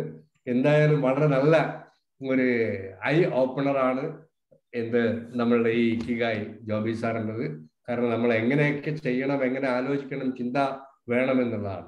ഇതിൽ ഞാൻ പല വീടുകളിലും പോയപ്പോൾ എൻ്റെ ഒരു ചെറിയൊരു ഇതും കൂടി ഞാൻ പറയുകയാണെ, ഈ ഒരു എന്താ പറയുക, പ്രാക്ടിക്കലായിട്ട് എനിക്ക് ഫീൽ ചെയ്ത ധാരാളം വീടുകളിൽ പോയപ്പോൾ ഫ്രണ്ട്സ് നമ്മളെല്ലാം പലതരം ജോലിയിൽ ചെന്നവരും ബിസിനസ്സുകാരും ഉണ്ട്. 10-30 വർഷം ജോലി ചെയ്തവരാ. ഒരു ടേബിൾ ആൻഡ് ചെയറിന്റെ മേലെ അത് നമ്മളൊരു ലോകമായിരുന്നു ഒരു കാലത്ത്. ഇപ്പം എന്തുണ്ട്, വീടുകളിൽ നോക്കുന്ന സമയത്ത് റിട്ടയർ ചെയ്ത പലരുടെയും വീട്ടിൽ ചെന്നപ്പോൾ അവർക്കായിട്ടൊരു ലോകമില്ല. അവിടെ ഒരു ടേബിൾ ആൻഡ് ചെയർ സെപ്പറേറ്റ് ഇല്ല. ഒരു ലെറ്റർ എഴുതണമെങ്കിൽ ടീ പോയിന്റ് മേലെ സോഫയിൽ ഇരുന്ന് കുഞ്ഞുകൊണ്ട് എത്ര നേരം എഴുതാൻ പറ്റും? എന്തെങ്കിലും ഒന്ന് എഴുതാൻ സാധിക്കുമോ? എന്തെങ്കിലും ഒരു പുസ്തകം വായിക്കണമെങ്കിലോ നമുക്ക് നമ്മുടേതായ ഒരു എക്സ്ക്ലൂസീവ് ടേബിൾ ആൻഡ് ചെയർ വീട്ടിൽ നിർബന്ധമായിട്ടും സെറ്റ് ചെയ്യണം. എല്ലാവരും റിട്ടയർ ചെയ്തവരെല്ലാം തന്നെ ഉള്ള സ്ഥലത്ത് എവിടെയെങ്കിലും. കാരണം അത് നമ്മളൊരു ലോകമാണ്. അവിടെയാണ് നമ്മൾ പുസ്തകങ്ങൾ വെക്കാനും മാഗസിൻസ് വെക്കാനും വായിക്കാനും മറ്റുള്ളവർ അവിടെ കൈകടത്താത്ത നമ്മളുടെ ഒരു ലോകം. അത്യാവശ്യത്തിന് വേണ്ട സാധനങ്ങളൊക്കെ നമ്മൾ ഡ്രോയിൽ വെക്കുക. പല വീടുകളിൽ ചെന്നാൽ ഒരു കവർ എടുത്താലില്ല, കവർ ചോദിച്ചാലില്ല, ഒരു പെണ്ണ് വേണമെന്ന് പറഞ്ഞാൽ നെട്ടോട്ടം ഓടുകയാണ്, കുട്ടികളുടെ ബാഗിലേക്കാണ് കൈ പോകുന്നത്. ഇങ്ങനെയൊക്കെയുള്ള അവസ്ഥകളും ഇതൊക്കെ നമ്മളെ വല്ലാതെ മാനസികമായിട്ട് നമുക്കൊരു ഉന്മേഷം തരാതിരിക്കാനുള്ള കാര്യങ്ങളാണ്. അത് മാറ്റണം എന്നാണ് ഞാൻ പറഞ്ഞത്. നമുക്ക് അത്യാവശ്യമായിട്ട് വേണ്ട മുഴുവൻ സാധനങ്ങളും ഒരു ടേബിളും ചെയറും ഒരു വീട്ടിൽ നിർബന്ധമായിട്ട് നമ്മൾ വെച്ചിരിക്കണം. ഞാൻ കാണുന്നില്ല പല സ്ഥലത്തും. അതിൻ്റെതായ പ്രയാസങ്ങൾ അവർക്കുണ്ട്. കാരണം അവരൊക്കെ ആ ഒരു ചുരുങ്ങിയ ചിന്താഗതിയിലേക്ക് പോവാണ്.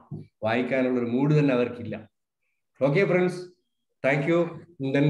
ജോബി സാറ് മറ്റന്നാ വരുമല്ലോ അല്ലയോ? യെസ് സർ, ഞാൻ വരും. സാർ വരുമല്ലോ?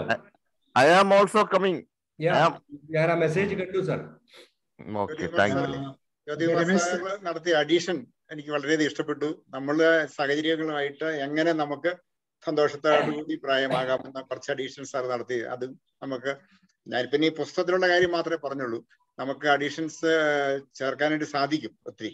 പിന്നെ ഇതിനകത്ത് സാറ് പറഞ്ഞ ആ ഗ്രൂപ്പിന്റെ കാര്യം മതിയല്ലോ, നമ്മൾ ആ മോയി ഒരു ഗ്രൂപ്പിന്റെ കാര്യം പറയുന്നുണ്ട്. ആ ഗ്രൂപ്പിന്റെ പ്രത്യേകത, അവർ വെറുതെ ഇങ്ങനെ ഒരു ഗ്രൂപ്പ് അല്ല, അവര് എല്ലാം ഷെയർ ചെയ്യുന്നത് തന്നെയല്ല, അവര് എല്ലാ മാസവും കുറച്ച് പൈസ പൂൾ ചെയ്യും. ഈ പൂൾ ചെയ്ത പൈസ എന്ന് പറയുന്നത് ആർക്കെങ്കിലും എന്തെങ്കിലും അതിനകത്ത് ആ ഗ്രൂപ്പിലുള്ള ആൾക്കൊരു ആവശ്യം വരുമ്പോഴോ അല്ലെങ്കിൽ ഒരു ആക്സിഡന്റ് വരുമ്പോഴോ എന്തെങ്കിലും ഒരു ആശുപത്രി കേസ് വരുമ്പോഴോ ഒക്കെ ആ പൈസയ്ക്കകത്തുനിന്ന് അവർക്ക് കൊടുക്കും. അപ്പൊ എല്ലാ മാസവും ഇടുന്ന പൈസ ഇങ്ങനെ സ്വരൂപിച്ച് വെച്ചിട്ട് അവര് പരസ്പരം അങ്ങോട്ടും ഇങ്ങോട്ടും സഹായിക്കുന്ന, സാമ്പത്തികമായിട്ട് പോലും സഹായിക്കുന്ന ഒരു രീതി മോവായിക്കകത്തുണ്ട്. ഓക്കെ, രമേശ് സാർ പറയുന്നു. പിന്നെ ഞാൻ ജോബി സാറ് സംസാരിക്കുമ്പോൾ ഞാൻ അഭിപ്രായം പറഞ്ഞില്ലെങ്കിൽ ശരിയാവത്തില്ലല്ലോ. ജോബി സാറ് ഞാനൊക്കെ ഒരു സംഘടനയില് സിനർജിയിൽ പ്രവർത്തിക്കുന്ന ആൾക്കാരാണ്. അപ്പൊ എനിക്ക് സാറിന് പറയുമ്പോൾ എനിക്ക് പറയാതിരിക്കാൻ പറ്റില്ല. ഞാൻ വഴിക്ക് വെച്ചാ കേട്ടത്, ഒരു റിസപ്ഷനിലായിരുന്നു. അത് കഴിഞ്ഞ് ഓൺ ദി വേ വണ്ടിയിൽ വെച്ചാണ് കേട്ടത്. ഇപ്പോഴാണ് വീട്ടിലെത്തിയത്.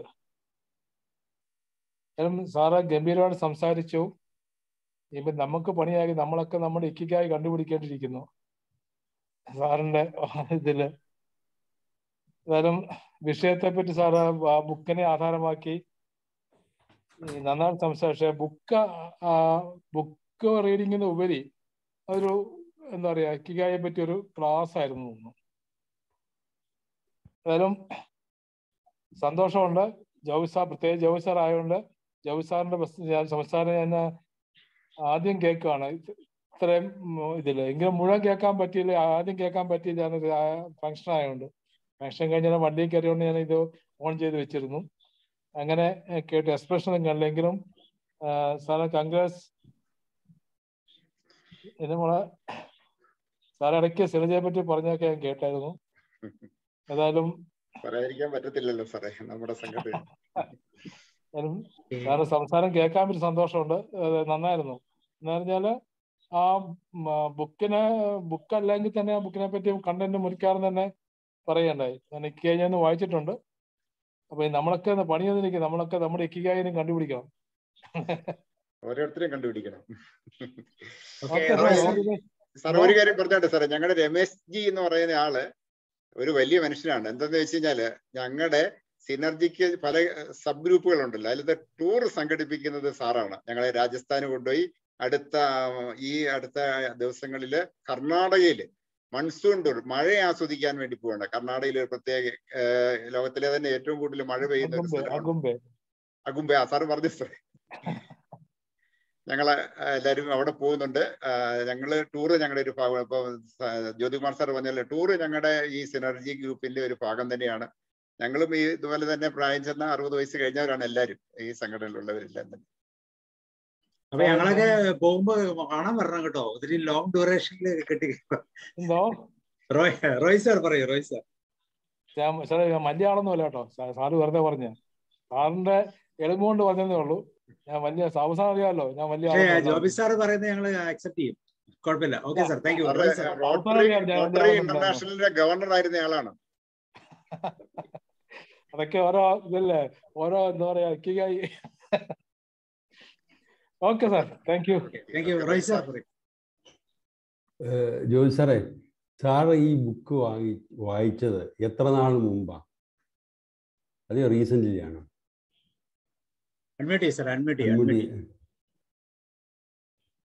ജോബി സാറ് കേൾക്കാൻ മേല, അൺമ്യൂട്ട് ചെയ്തിട്ടില്ല. ചെയ്യാൻ പറ്റുന്നില്ല. ജോബി സാറ് കേൾക്കാൻ മേല. അൺമ്യൂട്ട് ആവുന്നില്ല സാർ, എന്നാ പറ്റി? കേൾക്കുന്നില്ലല്ലോ.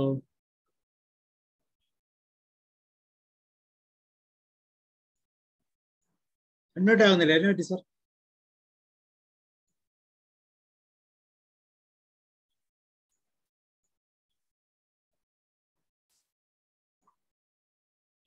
കേൾക്കാമല്ലോ ഇപ്പൊ? ഇപ്പൊ കേൾക്കാം. സാറ് ഞാനിത് 2-3 പ്രാവശ്യം വായിച്ചു. ഇപ്പൊ ഇതിന്റെ അല്ല റീസെന്റ്ലി ആണോ നേരത്തെ വായിച്ചിരുന്നാണോ? ഇംഗ്ലീഷും മലയാളം എന്തെങ്കിലുണ്ട്? അത് ഞാൻ ചോദിച്ചത്. സാറ് ഈ ബുക്ക് റിവ്യൂ അവതരിപ്പിച്ചപ്പോഴേ ഇത് കുറെ വർഷങ്ങൾക്ക് മുമ്പ് സാർ അത് വായിക്കുകയും സാറിന്റെ ഇക്കിഗായി സാർ മനസ്സിലാക്കുകയും ആ പറഞ്ഞ 10 കാര്യങ്ങൾ പ്രാവർത്തികമാക്കാനുള്ള ഒരു ശ്രമം നടത്തിക്കൊണ്ടിരിക്കുന്ന ആളായിട്ടാണ് എനിക്ക് തോന്നിയത് സാറിന്റെ പ്രസന്റേഷൻ കണ്ടപ്പോൾ. കാരണം ഈ ഇതിനു മുമ്പ് ഞാൻ ഇതുപോലെ ഒരു സൂമിൽ തന്നെ ഒരു ഇക്കിഗായിയെ കുറിച്ചുള്ള ഒരു ട്രെയിനിങ് പ്രോഗ്രാം കേട്ടായിരുന്നു. അപ്പോൾ അത് ബുക്ക് റിവ്യൂ ആയിട്ടല്ല കണ്ടത്, ഒരു ഇക്കിഗായി എന്ന് പറയുന്ന ഒരു മറ്റേ നമ്മുടെ ആ ദ്വീപിലെ ജപ്പാൻകാരുടെ ആയുസ് കിട്ടുന്ന കാര്യങ്ങളൊക്കെ പറഞ്ഞുള്ളൊരു ഇതായിരുന്നു ഞാൻ കണ്ടത്. പക്ഷേ അത് ഒരു സീരിയസ് ആയിട്ട് വേറെ കാര്യങ്ങൾ പറയുന്നു എന്നേ കണ്ടുള്ളൂ. പക്ഷെ സാറിൻ്റെ ഈ പ്രസൻറ്റേഷൻ കണ്ടപ്പോൾ എനിക്ക് തോന്നിയത് ഇത് മനസ്സിലാക്കി പ്രായോഗികമായി ജീവിതത്തിൽ ഇക്കിഗായി കണ്ടുപിടിച്ച് പ്രായോഗികമായി ജീവിച്ചുകൊണ്ടിരിക്കുന്ന ഒരു വ്യക്തിയായിട്ടാണ് എനിക്ക് തോന്നിയത് സാറിൻ്റെ പ്രസൻറ്റേഷൻ കൊണ്ട്. വളരെ ശരിയായിട്ട് ഉൾക്കൊണ്ട് അത് അതുപോലെ ജീവിക്കുന്ന ഒരാൾ പോലെ എനിക്ക് തോന്നി. പക്ഷേ ഞാനിപ്പോൾ പറയുന്നത് എന്താണെന്ന് വെച്ച് കഴിഞ്ഞാൽ ഈ ഇക്കിഗായി എന്ന് പറയുന്ന കാര്യം എങ്ങനെ സന്തോഷത്തോടു കൂടി ജീവിക്കുക എന്ന് പറയുന്ന ആ ഭാഗം ഇന്ന ഘടകങ്ങളാണ് അതിനകത്തെ പ്രധാനപ്പെട്ട കാര്യങ്ങൾ. അതുകൊണ്ട് ഇത് മനസ്സിലാക്കി ജീവിച്ചാൽ സന്തോഷകരമായി വയസ്സ് നീട്ടുക എന്നല്ല, മരണം വരെ സന്തോഷമായിട്ട് ജീവിക്കാനുള്ള ബേസ് കിട്ടും എന്നതാണ് ഞാൻ മനസ്സിലാക്കിയത് സാർ പറഞ്ഞപ്പോൾ. പിന്നെ വേറെ ഒരു കാര്യം എന്ന് പറയുന്നത് ഈ ഇക്കിഗായിയും ഈ തത്വങ്ങളും ഇതെല്ലാം മനസ്സിലാക്കി ജീവിക്കണമെങ്കിൽ ഒരു പ്രായം കഴിഞ്ഞേ പറ്റുള്ളൂ എന്ന് എനിക്ക് തോന്നുന്നു. ഈ ചെറുപ്പത്തിനൊന്നും അത് പറ്റില്ല. അപ്പോൾ ഒരു ജീവിത സാഹചര്യത്തിലെ കുറേ കാര്യങ്ങളും അനുഭവങ്ങളും ഒക്കെ വന്നതിന് ശേഷം ഇതൊക്കെ ഇങ്ങനെ മാറ്റിയെടുത്ത് ജീവിക്കണം എന്ന് തോന്നുന്ന ഒരു സാഹചര്യം വന്നാൽ ഇത് ഫോളോ ചെയ്യുള്ളൂ എന്ന് എനിക്ക് തോന്നുന്നത്. കാരണം ഈ ചെറുപ്പക്കാരായ ആൾക്കാർ ഇതൊക്കെ വായിച്ചു കഴിഞ്ഞാൽ കൊള്ളാം സംഗതി തിരക്കില്ല എന്ന് പറയുകയല്ലാതെ ഒരു പ്രാക്ടിക്കലാക്കിയില്ല. അപ്പോൾ ഏതായാലും ഒരു കുറേയൊക്കെ ഒരു റിട്ടയർമെൻറ്റ് ലൈഫിനോട് അടുത്ത് വരുന്ന സമയത്തായിരിക്കും എന്ന് തോന്നുന്നു കുറേയൊക്കെ ഈ കാര്യങ്ങൾ ഉൾക്കൊണ്ട് കൊണ്ടുപോകാൻ പറ്റുന്നതും അതുപോലെ തന്നെ ഇപ്പോൾ ഗുഡ് ഫ്രണ്ട്സ് എന്നൊക്കെ പറയുന്ന അതുപോലെ ഒരു സഹവർത്തിത്വത്തിലൊക്കെ കൊണ്ടുപോകാനുള്ള ഒരു അവസരം വരണ്ടേ ജീവിതത്തിൽ. ഇതൊക്കെ ഒത്തു കഴിഞ്ഞാൽ ഇത് പറ്റും എന്നെനിക്ക് തോന്നുന്നു. എനിവേ ഈ സാറിൻ്റെ സിനർജി ഹൗസും ഇതും എല്ലാം കൂടെ വന്നപ്പോഴത്തേക്കും സാറ് ഈ ഇക്കിഗായിയുടെ ഒരു ആളായിട്ട് ജീവിച്ച് മറ്റുള്ളവരെ കാണിക്കുന്ന ഒരാളായിട്ട് പോലെ എനിക്ക് തോന്നി. ഓക്കെ.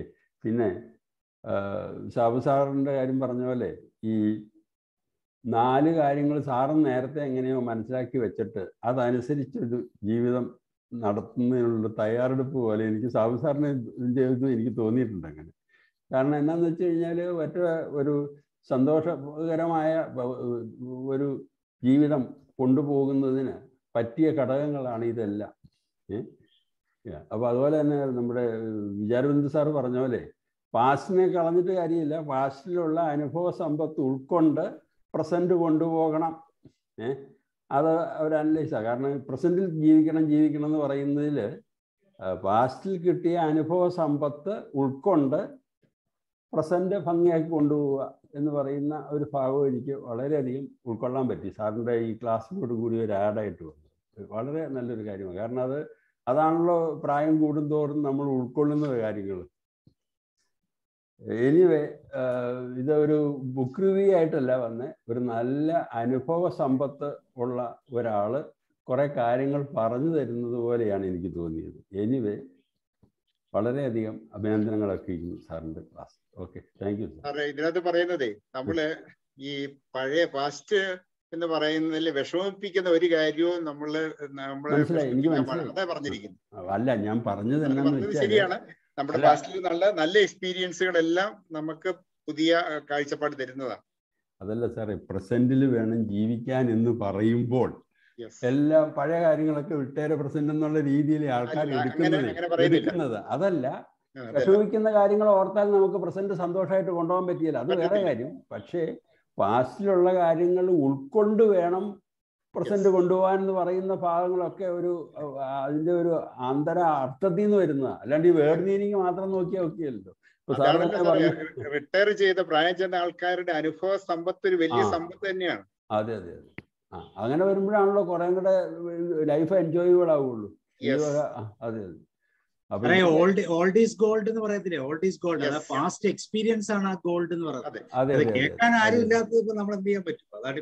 അല്ല, ഞാൻ പറഞ്ഞ എന്നാന്ന് വെച്ചാൽ ഈ തത്വത്തിൽ ഈ 10 കാര്യം പറഞ്ഞ പോലെ തന്നെ അതിന്റെ വേർഡ് മീനിങ് മാത്രം നോക്കി പോയാൽ ഒക്കത്തില്ല. അത് വളരെ ഇതായിട്ട് വിചാരം സാർ അത് പറഞ്ഞപ്പോൾ എനിക്ക് അതിന് ഉൾക്കൊള്ളാൻ പറ്റി. അത് ഞാൻ പറഞ്ഞത് ആ വേർഡ് മീനിങ് മാത്രം നോക്കിക്കഴിഞ്ഞാൽ പഴയതൊക്കെ അത് പഴയ കാര്യമല്ലേ, വിട്ടേക്കാൻ പറഞ്ഞിട്ട് കാര്യമില്ല. അതൊരു അനുഭവ സമ്പത്താണ്. അതിലൂടെ നമ്മുടെ പ്രസന്റ് സന്തോഷമായി കൊണ്ടുപോവുക എന്ന് പറയുന്നതും പിന്നെ ഏത് പ്രായക്കാരുമായിട്ട് മിങ്കിള് ചെയ്ത് ജീവിക്കാനുള്ള ഒരു കഴിവുണ്ടാകണം. ഞാനാരോ അവർ പിള്ളേര്, മറ്റൊരു ചെറുപ്പക്കാർ, നമ്മൾ കാരണവരെന്ന് പറയുന്നതല്ല, എല്ലാ പ്രായക്കാരുമായിട്ട് മിങ്കിള് ചെയ്ത് കൊണ്ടുപോകാനുള്ള ഒരു വാസന ഉണ്ടാവണം നമ്മളിൽ. അതും ഒരു പ്രധാനപ്പെട്ട, അവർ ഉൾക്കൊള്ളുകയും ചെയ്യണം. ഈ കാരണവരാന്ന് പറഞ്ഞ് നമ്മളെ മാറ്റി നിർത്താതെ ചെറുപ്പക്കാരായ ആൾക്കാരും നമ്മളെ കൂടെ കൊണ്ടു നടക്കണം. അപ്പോൾ അങ്ങനെയൊക്കെ വരുമ്പോഴേ നമ്മുടെ ജീവിതത്തിൽ കൂടുതൽ ഇത് വരുള്ളൂ. അപ്പോൾ ഗുഡ് ഫ്രണ്ട്സ് എന്ന് പറയുമ്പോഴും അങ്ങനെ ഉണ്ടാവണമെങ്കിൽ അത് വേണം. അല്ലെങ്കിൽ സമപ്രായക്കാരും കൂടുതലുള്ള ആൾക്കാരും മാത്രമായിട്ട് വന്നാൽ ഒക്കെയല്ലോ, എല്ലാ പ്രായക്കാരും. അപ്പോഴേ നമ്മൾ പ്രായം അറിയാതെ വരുള്ളൂ. ചെറുപ്പക്കാരായ ആൾക്കാരും എല്ലാവരുമായിട്ട് മിങ്കിൾ ചെയ്ത് പോകുന്നു. എനിവേ നല്ലൊരു ഗൈഡ് ലൈൻസ് ആണ് സാറ് തന്നത് തന്നെ. ഓക്കെ. ഇന്നലെ ജോഷി സാർ പറഞ്ഞ ചേഞ്ച്, അഡാപ്റ്റ് ചേഞ്ച് എന്ന് പറഞ്ഞ ആ പാട്ടും കൂടി ഇതിന്റെ അകത്ത് കയറ്റി ഫിറ്റ് ചെയ്താൽ മതി, അപ്പൊ എല്ലാം ശരിയായി. അല്ലേ ജോഷി സാറേ? എനിക്ക് തോന്നിയത് ഈ ലിവ് ഇൻ ദ പ്രസന്റ് എന്ന് പറയുമ്പോഴേ നമ്മൾ പ്ലാസ്റ്റിൽ ജീവിക്കരുതെന്നേ പറയുന്നുള്ളൂ. പാസ്റ്റിന്റെ അനുഭവങ്ങളൊക്കെ നമുക്ക് ഉണ്ടാകാം, പക്ഷെ ജീവിക്കുമ്പോഴേ പ്രസന്റിൽ ജീവിക്കുക ഇന്നത്തെ അതാണ് പറയുന്നത്. അതായിരിക്കും അതിലൊരു പോയിന്റ് തോന്നിയത്. അതാണ്. ഓക്കെ, വേറെ ആരാ സംസാരിക്കുക? അച്ഛൻ തോമസ് അച്ഛൻ കേൾക്കുന്നുണ്ടോ? അബ്സ, നാഷ്, രമാഭായി, ആർക്കെങ്കിലും എന്തെങ്കിലും? ഓക്കെ, അപ്പോൾ ജോബി സാർ വളരെ സന്തോഷം. നമുക്കൊന്ന് മാറി ചിന്തിക്കാം. ഇക്കിഗായി കണ്ടെത്താൻ ഉള്ള ചില വഴികൾ 4 ഭാഗവും കൂട്ടിമുട്ടണമല്ലോ, അത്ര എളുപ്പമല്ല. നമുക്ക് സഹായിക്കാം, എങ്ങനെയെങ്കിലുമൊക്കെ കൂട്ടിമുട്ടിക്കാൻ സാധിക്കും. ഞാൻ ഓർക്കരുത്, ഇപ്പൊ 7 ദിവസമായില്ല, 7 ദിവസവും നമുക്ക് വ്യത്യസ്തമായ എത്ര ചിന്തകളാണ് നമുക്ക് കിട്ടിയത് 7 ദിവസം കൊണ്ട്. അപ്പൊ നമ്മളെ സംബന്ധിച്ചിടത്തോളം ഇതൊരു വലിയ ഒരു അനുഭവ സമ്പത്ത് തന്നെയാണ് ഈ സാറിന്റെ ഈ പുതിയ കാൽവെപ്പ് ബുക്ക് റിവ്യൂ. നമുക്ക് നോക്കാം, ഏകദേശം ഒരു അടുത്തൊരു 7 ദിവസം കൂടെ പോകാനുള്ള സാധനങ്ങൾ റിസോഴ്സ് ഉണ്ട്. ഇനി പലരും റെഡിയാകും. വിചാരബിന്ദു സാർ റെഡിയാന്ന് പറഞ്ഞു. റോയ് സാർ ഒന്നും പറഞ്ഞിട്ടില്ല എന്നോട്. രമേഷ് ബാബു സാർ തീർച്ചയായിട്ടും ഒരു കാര്യം കൂടെ ശ്രദ്ധിക്കും, നമുക്ക് എടുക്കുന്നവർക്ക് വീണ്ടും എടുക്കാൻ കേട്ടോ, നോ പ്രോബ്ലം. കാരണം ഇത് നമ്മുടെ റിസോഴ്സാണ്. നമ്മുടെ റിസോഴ്സ് എത്രമാത്രം പുതുക്കാമോ അത്രയും നല്ലതാണ്. സത്യം പറഞ്ഞാൽ ഒരു ദിവസം വെയിറ്റ് ചെയ്ത് ഞാൻ ഇരിക്കുകയാണ്, എനിക്ക് ഒരു ദിവസം പോലും കിട്ടുന്നില്ല. അല്ല സാറേ, ഈ പണ്ട് ഈ മോട്ടിവേഷണൽ ക്ലാസ്സുകൾക്കും മറ്റൊക്കെ വേണ്ടിയിട്ട് ബുക്കുകളൊക്കെ വായിച്ചൊക്കെ ആക്കിയിട്ടുണ്ടെങ്കിൽ ഇപ്പൊ അത് ടച്ച് വിട്ടിരിക്കുക. അപ്പൊ രണ്ടാമൊന്ന് പ്രസന്റ് ചെയ്യണമെങ്കിൽ അതിനു വേണ്ടി ഒരു ശകലം സമയം എടുക്കണം. അതാ വിഷയം. സാറേ 1 മാസം കൊണ്ടാണ് ഞാൻ ഇത്ര ആക്കിയെടുത്തത്. എന്നിട്ട് പോലെ എന്റെ PPT അവസാനം പണി മുടക്കിയല്ലോ തുടക്കത്തില്. ഇതിനകത്തൊരു വാക്ക് പറയത്തില്ല, നമ്മൾ പെർഫെക്ഷനിലേക്ക് പോകാൻ ശ്രമിക്കരുതെന്ന് പറഞ്ഞൊരു വാക്കാണ് ഇതിന്റെ ഏറ്റവും ബെസ്റ്റ്. പെർഫെക്ഷനും പോകണ്ട. ഇപ്പോണ്ടോ ഇന്ന് ഇത് ചെയ്ത് കഴിഞ്ഞാൽ അടുത്ത സ്ഥലത്ത് ഇത് പെർഫെക്റ്റ് ആയിരിക്കും, ഓട്ടോമാറ്റിക്കായിട്ട് അങ്ങനെ ആയിപ്പോകും. ഓക്കെ, അപ്പോൾ സാറേ നമ്മുടെ ഈ വെന്യൂ തന്നെ ആ കാര്യങ്ങൾക്ക് പറ്റിയ ഒരു വെന്യൂ ആയിട്ട് ഈ പറയുന്ന ആൾക്കാരും ഒക്കെ ആയിട്ട് വരുമ്പോഴേ നമ്മൾ പരസ്പരം ഇപ്പോൾ വർഷങ്ങളായിട്ട് ഒരു വർഷത്തിന് മുകളിലായിട്ട് നമ്മൾ പരിചയമുള്ള ആൾക്കാർ ഓൺലൈനിലാണെങ്കിലും ആ ഒരു ടേസ്റ്റും ഇൻട്രസ്റ്റും ഒക്കെ ഉള്ള പൊതുവായിട്ടുള്ള ആൾക്കാരോടാകുമ്പോൾ അത് ഷെയർ ചെയ്യാനൊക്കെ വളരെയധികം സന്തോഷവും തോന്നുന്ന കാര്യങ്ങളാണ്. ഓക്കെ, ഷെയർ ചെയ്യുകയും അങ്ങോട്ടും ഇങ്ങോട്ടും പറയുമ്പോഴാണ് സാർ അത് അപ്പോഴാണ് ഒരു കൂട്ടമായി മാറുന്നത്. അപ്പൊ നമ്മുടെ ഒരു പ്രത്യേകത അത് തന്നെ, നമ്മൾ അങ്ങോട്ടും ഇങ്ങോട്ടും ഉള്ള കാര്യങ്ങളൊക്കെ പരസ്പരം ഷെയർ ചെയ്ത് പോകുന്നതുകൊണ്ട് പരസ്പരം കിട്ടുകയും ചെയ്യും, കൊടുക്കാനും വാങ്ങാനും ഒക്കെ ഉള്ള അവസരങ്ങളായി മാറുന്നു എന്നുള്ളത് തന്നെയാണ്. ചർച്ച ചെയ്യുമ്പോഴേ സാറേ ആശയം കുറെ അങ്ങോട്ട് വിപുലീകരിക്കും. അപ്പൊ ഞാൻ ഇപ്പൊ സാറ് പറഞ്ഞ പോലെ തന്നെ പ്രസന്റിൽ ജീവിക്കുക എന്ന് പറഞ്ഞപ്പോ ഇപ്പൊ വിചാരൻ സാർ ആ ഒരു കാര്യം കൂടി പറയുമ്പോൾ കുറെ കൂടി അങ്ങോട്ട് അതങ്ങോട്ട് കൂടുതൽ ആശയങ്ങൾ കൂടി വരിക. കാരണം ഈ സാഹിത്യകാരന്മാരുടെ ബുക്ക് ജീവിച്ചിരുന്നപ്പോൾ ആരും ശ്രദ്ധിക്കപ്പെട്ടിട്ടില്ലെങ്കിലും പിന്നീട് വരുന്ന തലമുറകളാണ് അതിങ്ങനെ വായിച്ചത്. അപ്പൊ സാഹിത്യകാരൻ അത് ഉദ്ദേശിച്ചിരുന്നെന്ന് പോലും അറിയാൻ മേല, പക്ഷെ വായിക്കുന്ന ആൾക്കാർക്ക് കൂടുതൽ ആശയങ്ങൾ ഉൾക്കൊള്ളുന്നു. അതാണല്ലോ അതിൻ്റെ ഒരു ഇത്. അപ്പൊ അതുകൊണ്ട് ഈ ബുക്ക് റിവ്യൂ ഒക്കെ കഴിഞ്ഞ് ഉള്ള ഒരു ചർച്ചയ്ക്ക് വളരെയധികം ഇമ്പോർട്ടൻസ്, ഞാനത് ഇങ്ങനെ കേൾക്കാറുണ്ട് ആ കാര്യങ്ങൾ. അപ്പോൾ ഒത്തിരി ആശയങ്ങൾ ഉണ്ടാകുന്നത് ഷെയർ ചെയ്യുമല്ലേ മറ്റുള്ളവരുമായിട്ട്. അല്ല, ഇന്നലത്തെ ആ ബുക്ക് റിവ്യൂവിന്റെ ചർച്ചയാണ് അതിന് കൂടുതൽ ഫലവത്താക്കിയത്. ഇന്നലത്തെ ബുക്കില്ലേ മൂൺ മൈ ചീസ് എന്നുള്ള സാറ് സാബു സാർ ഇപ്പൊ പറഞ്ഞ ഒരു പ്രത്യേക point, perfection. That needs a little more explanation, I think. See, when you are indulged in a work, if you are concentrating on the perfection, the very skillfulness to complete the work will be lost. Whereas if you are ardent and more intensive in the performance of the work, rather than not aiming at the net end result, be perfect, be cautious, be industrious, be indebted to the work that you are engaged with, and have an ardent honesty on the performance of the work, so that devoid of your expectations, it will have a complete perfection. അതാണ് അവിടെ പറയുന്നത്. നിങ്ങൾ end റിസൾട്ടിനെ നോക്കിക്കൊണ്ട് എവിടെയെങ്കിലും എന്തെങ്കിലും പ്രവൃത്തിയിൽ ഏർപ്പെട്ടാൽ, യാത്രയൊന്നും അല്ല ഉദ്ദേശിക്കുന്നത്, ഏത് പ്രവൃത്തിയും, മനസ്സിന്റെ ചിന്താഗതിയായാലും ശാരീരിക പ്രവൃത്തിയായാലും, end result is not the matter to B concerned about. വെയറാസ് how you are doing it, on with what excellence you are indulging into that work, the dedication that you impart into that performance of work, that is what more important than the end result. അതാണ് പറയുന്നത് കർമ്മണ്യേവാധികാരസ്തി മാ ഫലേഷു കഥാചന എന്ന് പറയുന്ന ആ ഒരു ഭാഗം അവിടെയാണ് വരുന്നത്. നീ നിന്റെ കർമ്മങ്ങൾ വളരെയധികം ശ്രദ്ധാപൂർവം അവധാനതയോടുകൂടി നിന്റെ കർമ്മങ്ങളിൽ ഏർപ്പെട്ട് നീ അത് ചെയ്തുകൊണ്ടേയിരിക്കുക. അതിന്റെ end result, that is the author of that or the honor of that result is the nature. This universal consciousness decides how it has to come to the perfection. അതാണ് അതിന്റെ പുറകിലുള്ള പ്രിൻസിപ്പിൾ എന്ന് പറയുന്നത്. ഈ പ്രിൻസിപ്പിൾ മനസ്സിലാക്കിക്കൊണ്ട് നമ്മൾ ചെയ്താല് നമ്മൾ കിട്ടുന്ന വേതനത്തിന് വേണ്ടിയിട്ടുള്ള ജോലി ചെയ്യുക എന്നുള്ള ആ ഭാവത്തിൽ നിന്നും മാറി ഞാൻ ചെയ്യുന്ന ജോലിയുടെ പെർഫെക്ഷൻ, ഞാൻ ചെയ്യുന്ന ജോലിയുടെ ഞാൻ അതിനകത്ത് അപ്ലൈ ചെയ്യുന്ന how I am applying my mind in to the work that I am performing in to എന്നുള്ള ഒരു ഭാഗത്തേക്ക് വരുമ്പോഴാണ് നമ്മുടെ എക്സലൻസ് പുറത്തു വരുന്നത്. ആ perfection, the end result, the return from that labour that you are putting in two is something different from the end result. അതാണെന്ന് തോന്നുന്നു ആ പെർഫെക്ഷന്റെ ഒരു പ്രത്യേക എക്സ്പ്ലനേഷൻ. വേറെ ഒരു ഒപ്പീനിയൻ ഉണ്ട്, the end justifies the means എന്നുള്ളൊരു വേറൊരു തിങ്കിങ് ഉണ്ട്. All together it is end justifies the means that is not the perfection of the work, the end, your imagination, your intention, that is the end. Your intention. If you are going to murder a person, that intention is not good, so that your work, the whole connivance, the whole contribution that you may put into for attaining that end will be something punishable and some which will not bear fruits. Determines എന്നുള്ളതിന്റെ ഏറ്റവും വലിയ പ്രാധാന്യം വരുന്നത് ആ എൻഡിന്റെ റിലവൻസിയാണ്. Sir, while agreeing to your perfection definition, sir, end result has got some meaning, sir. What is suppose if I am doing something, if it is perfect or not perfect, but my intention is the end result. What I want to do, what I want to become, or what I want to achieve, that is the end result. Sir, and if we are not doing that, then there is no meaning of perfection and all that. Really, you are fine. You have come to that point, and you have come to clear that point. You have just instigated me to make that point a little more clear. Yeah. End result, of course, is very much necessary. But Yes. if you are going to concentrate on the end result alone, the labor that you put in, the excellence of labor that you are going to put into for attaining that end result will not have that perfection. End result must be there. You will have to fix up the end result first. And in order to attain that end result, you must just concentrate on the dedication to the work that you are engaged in.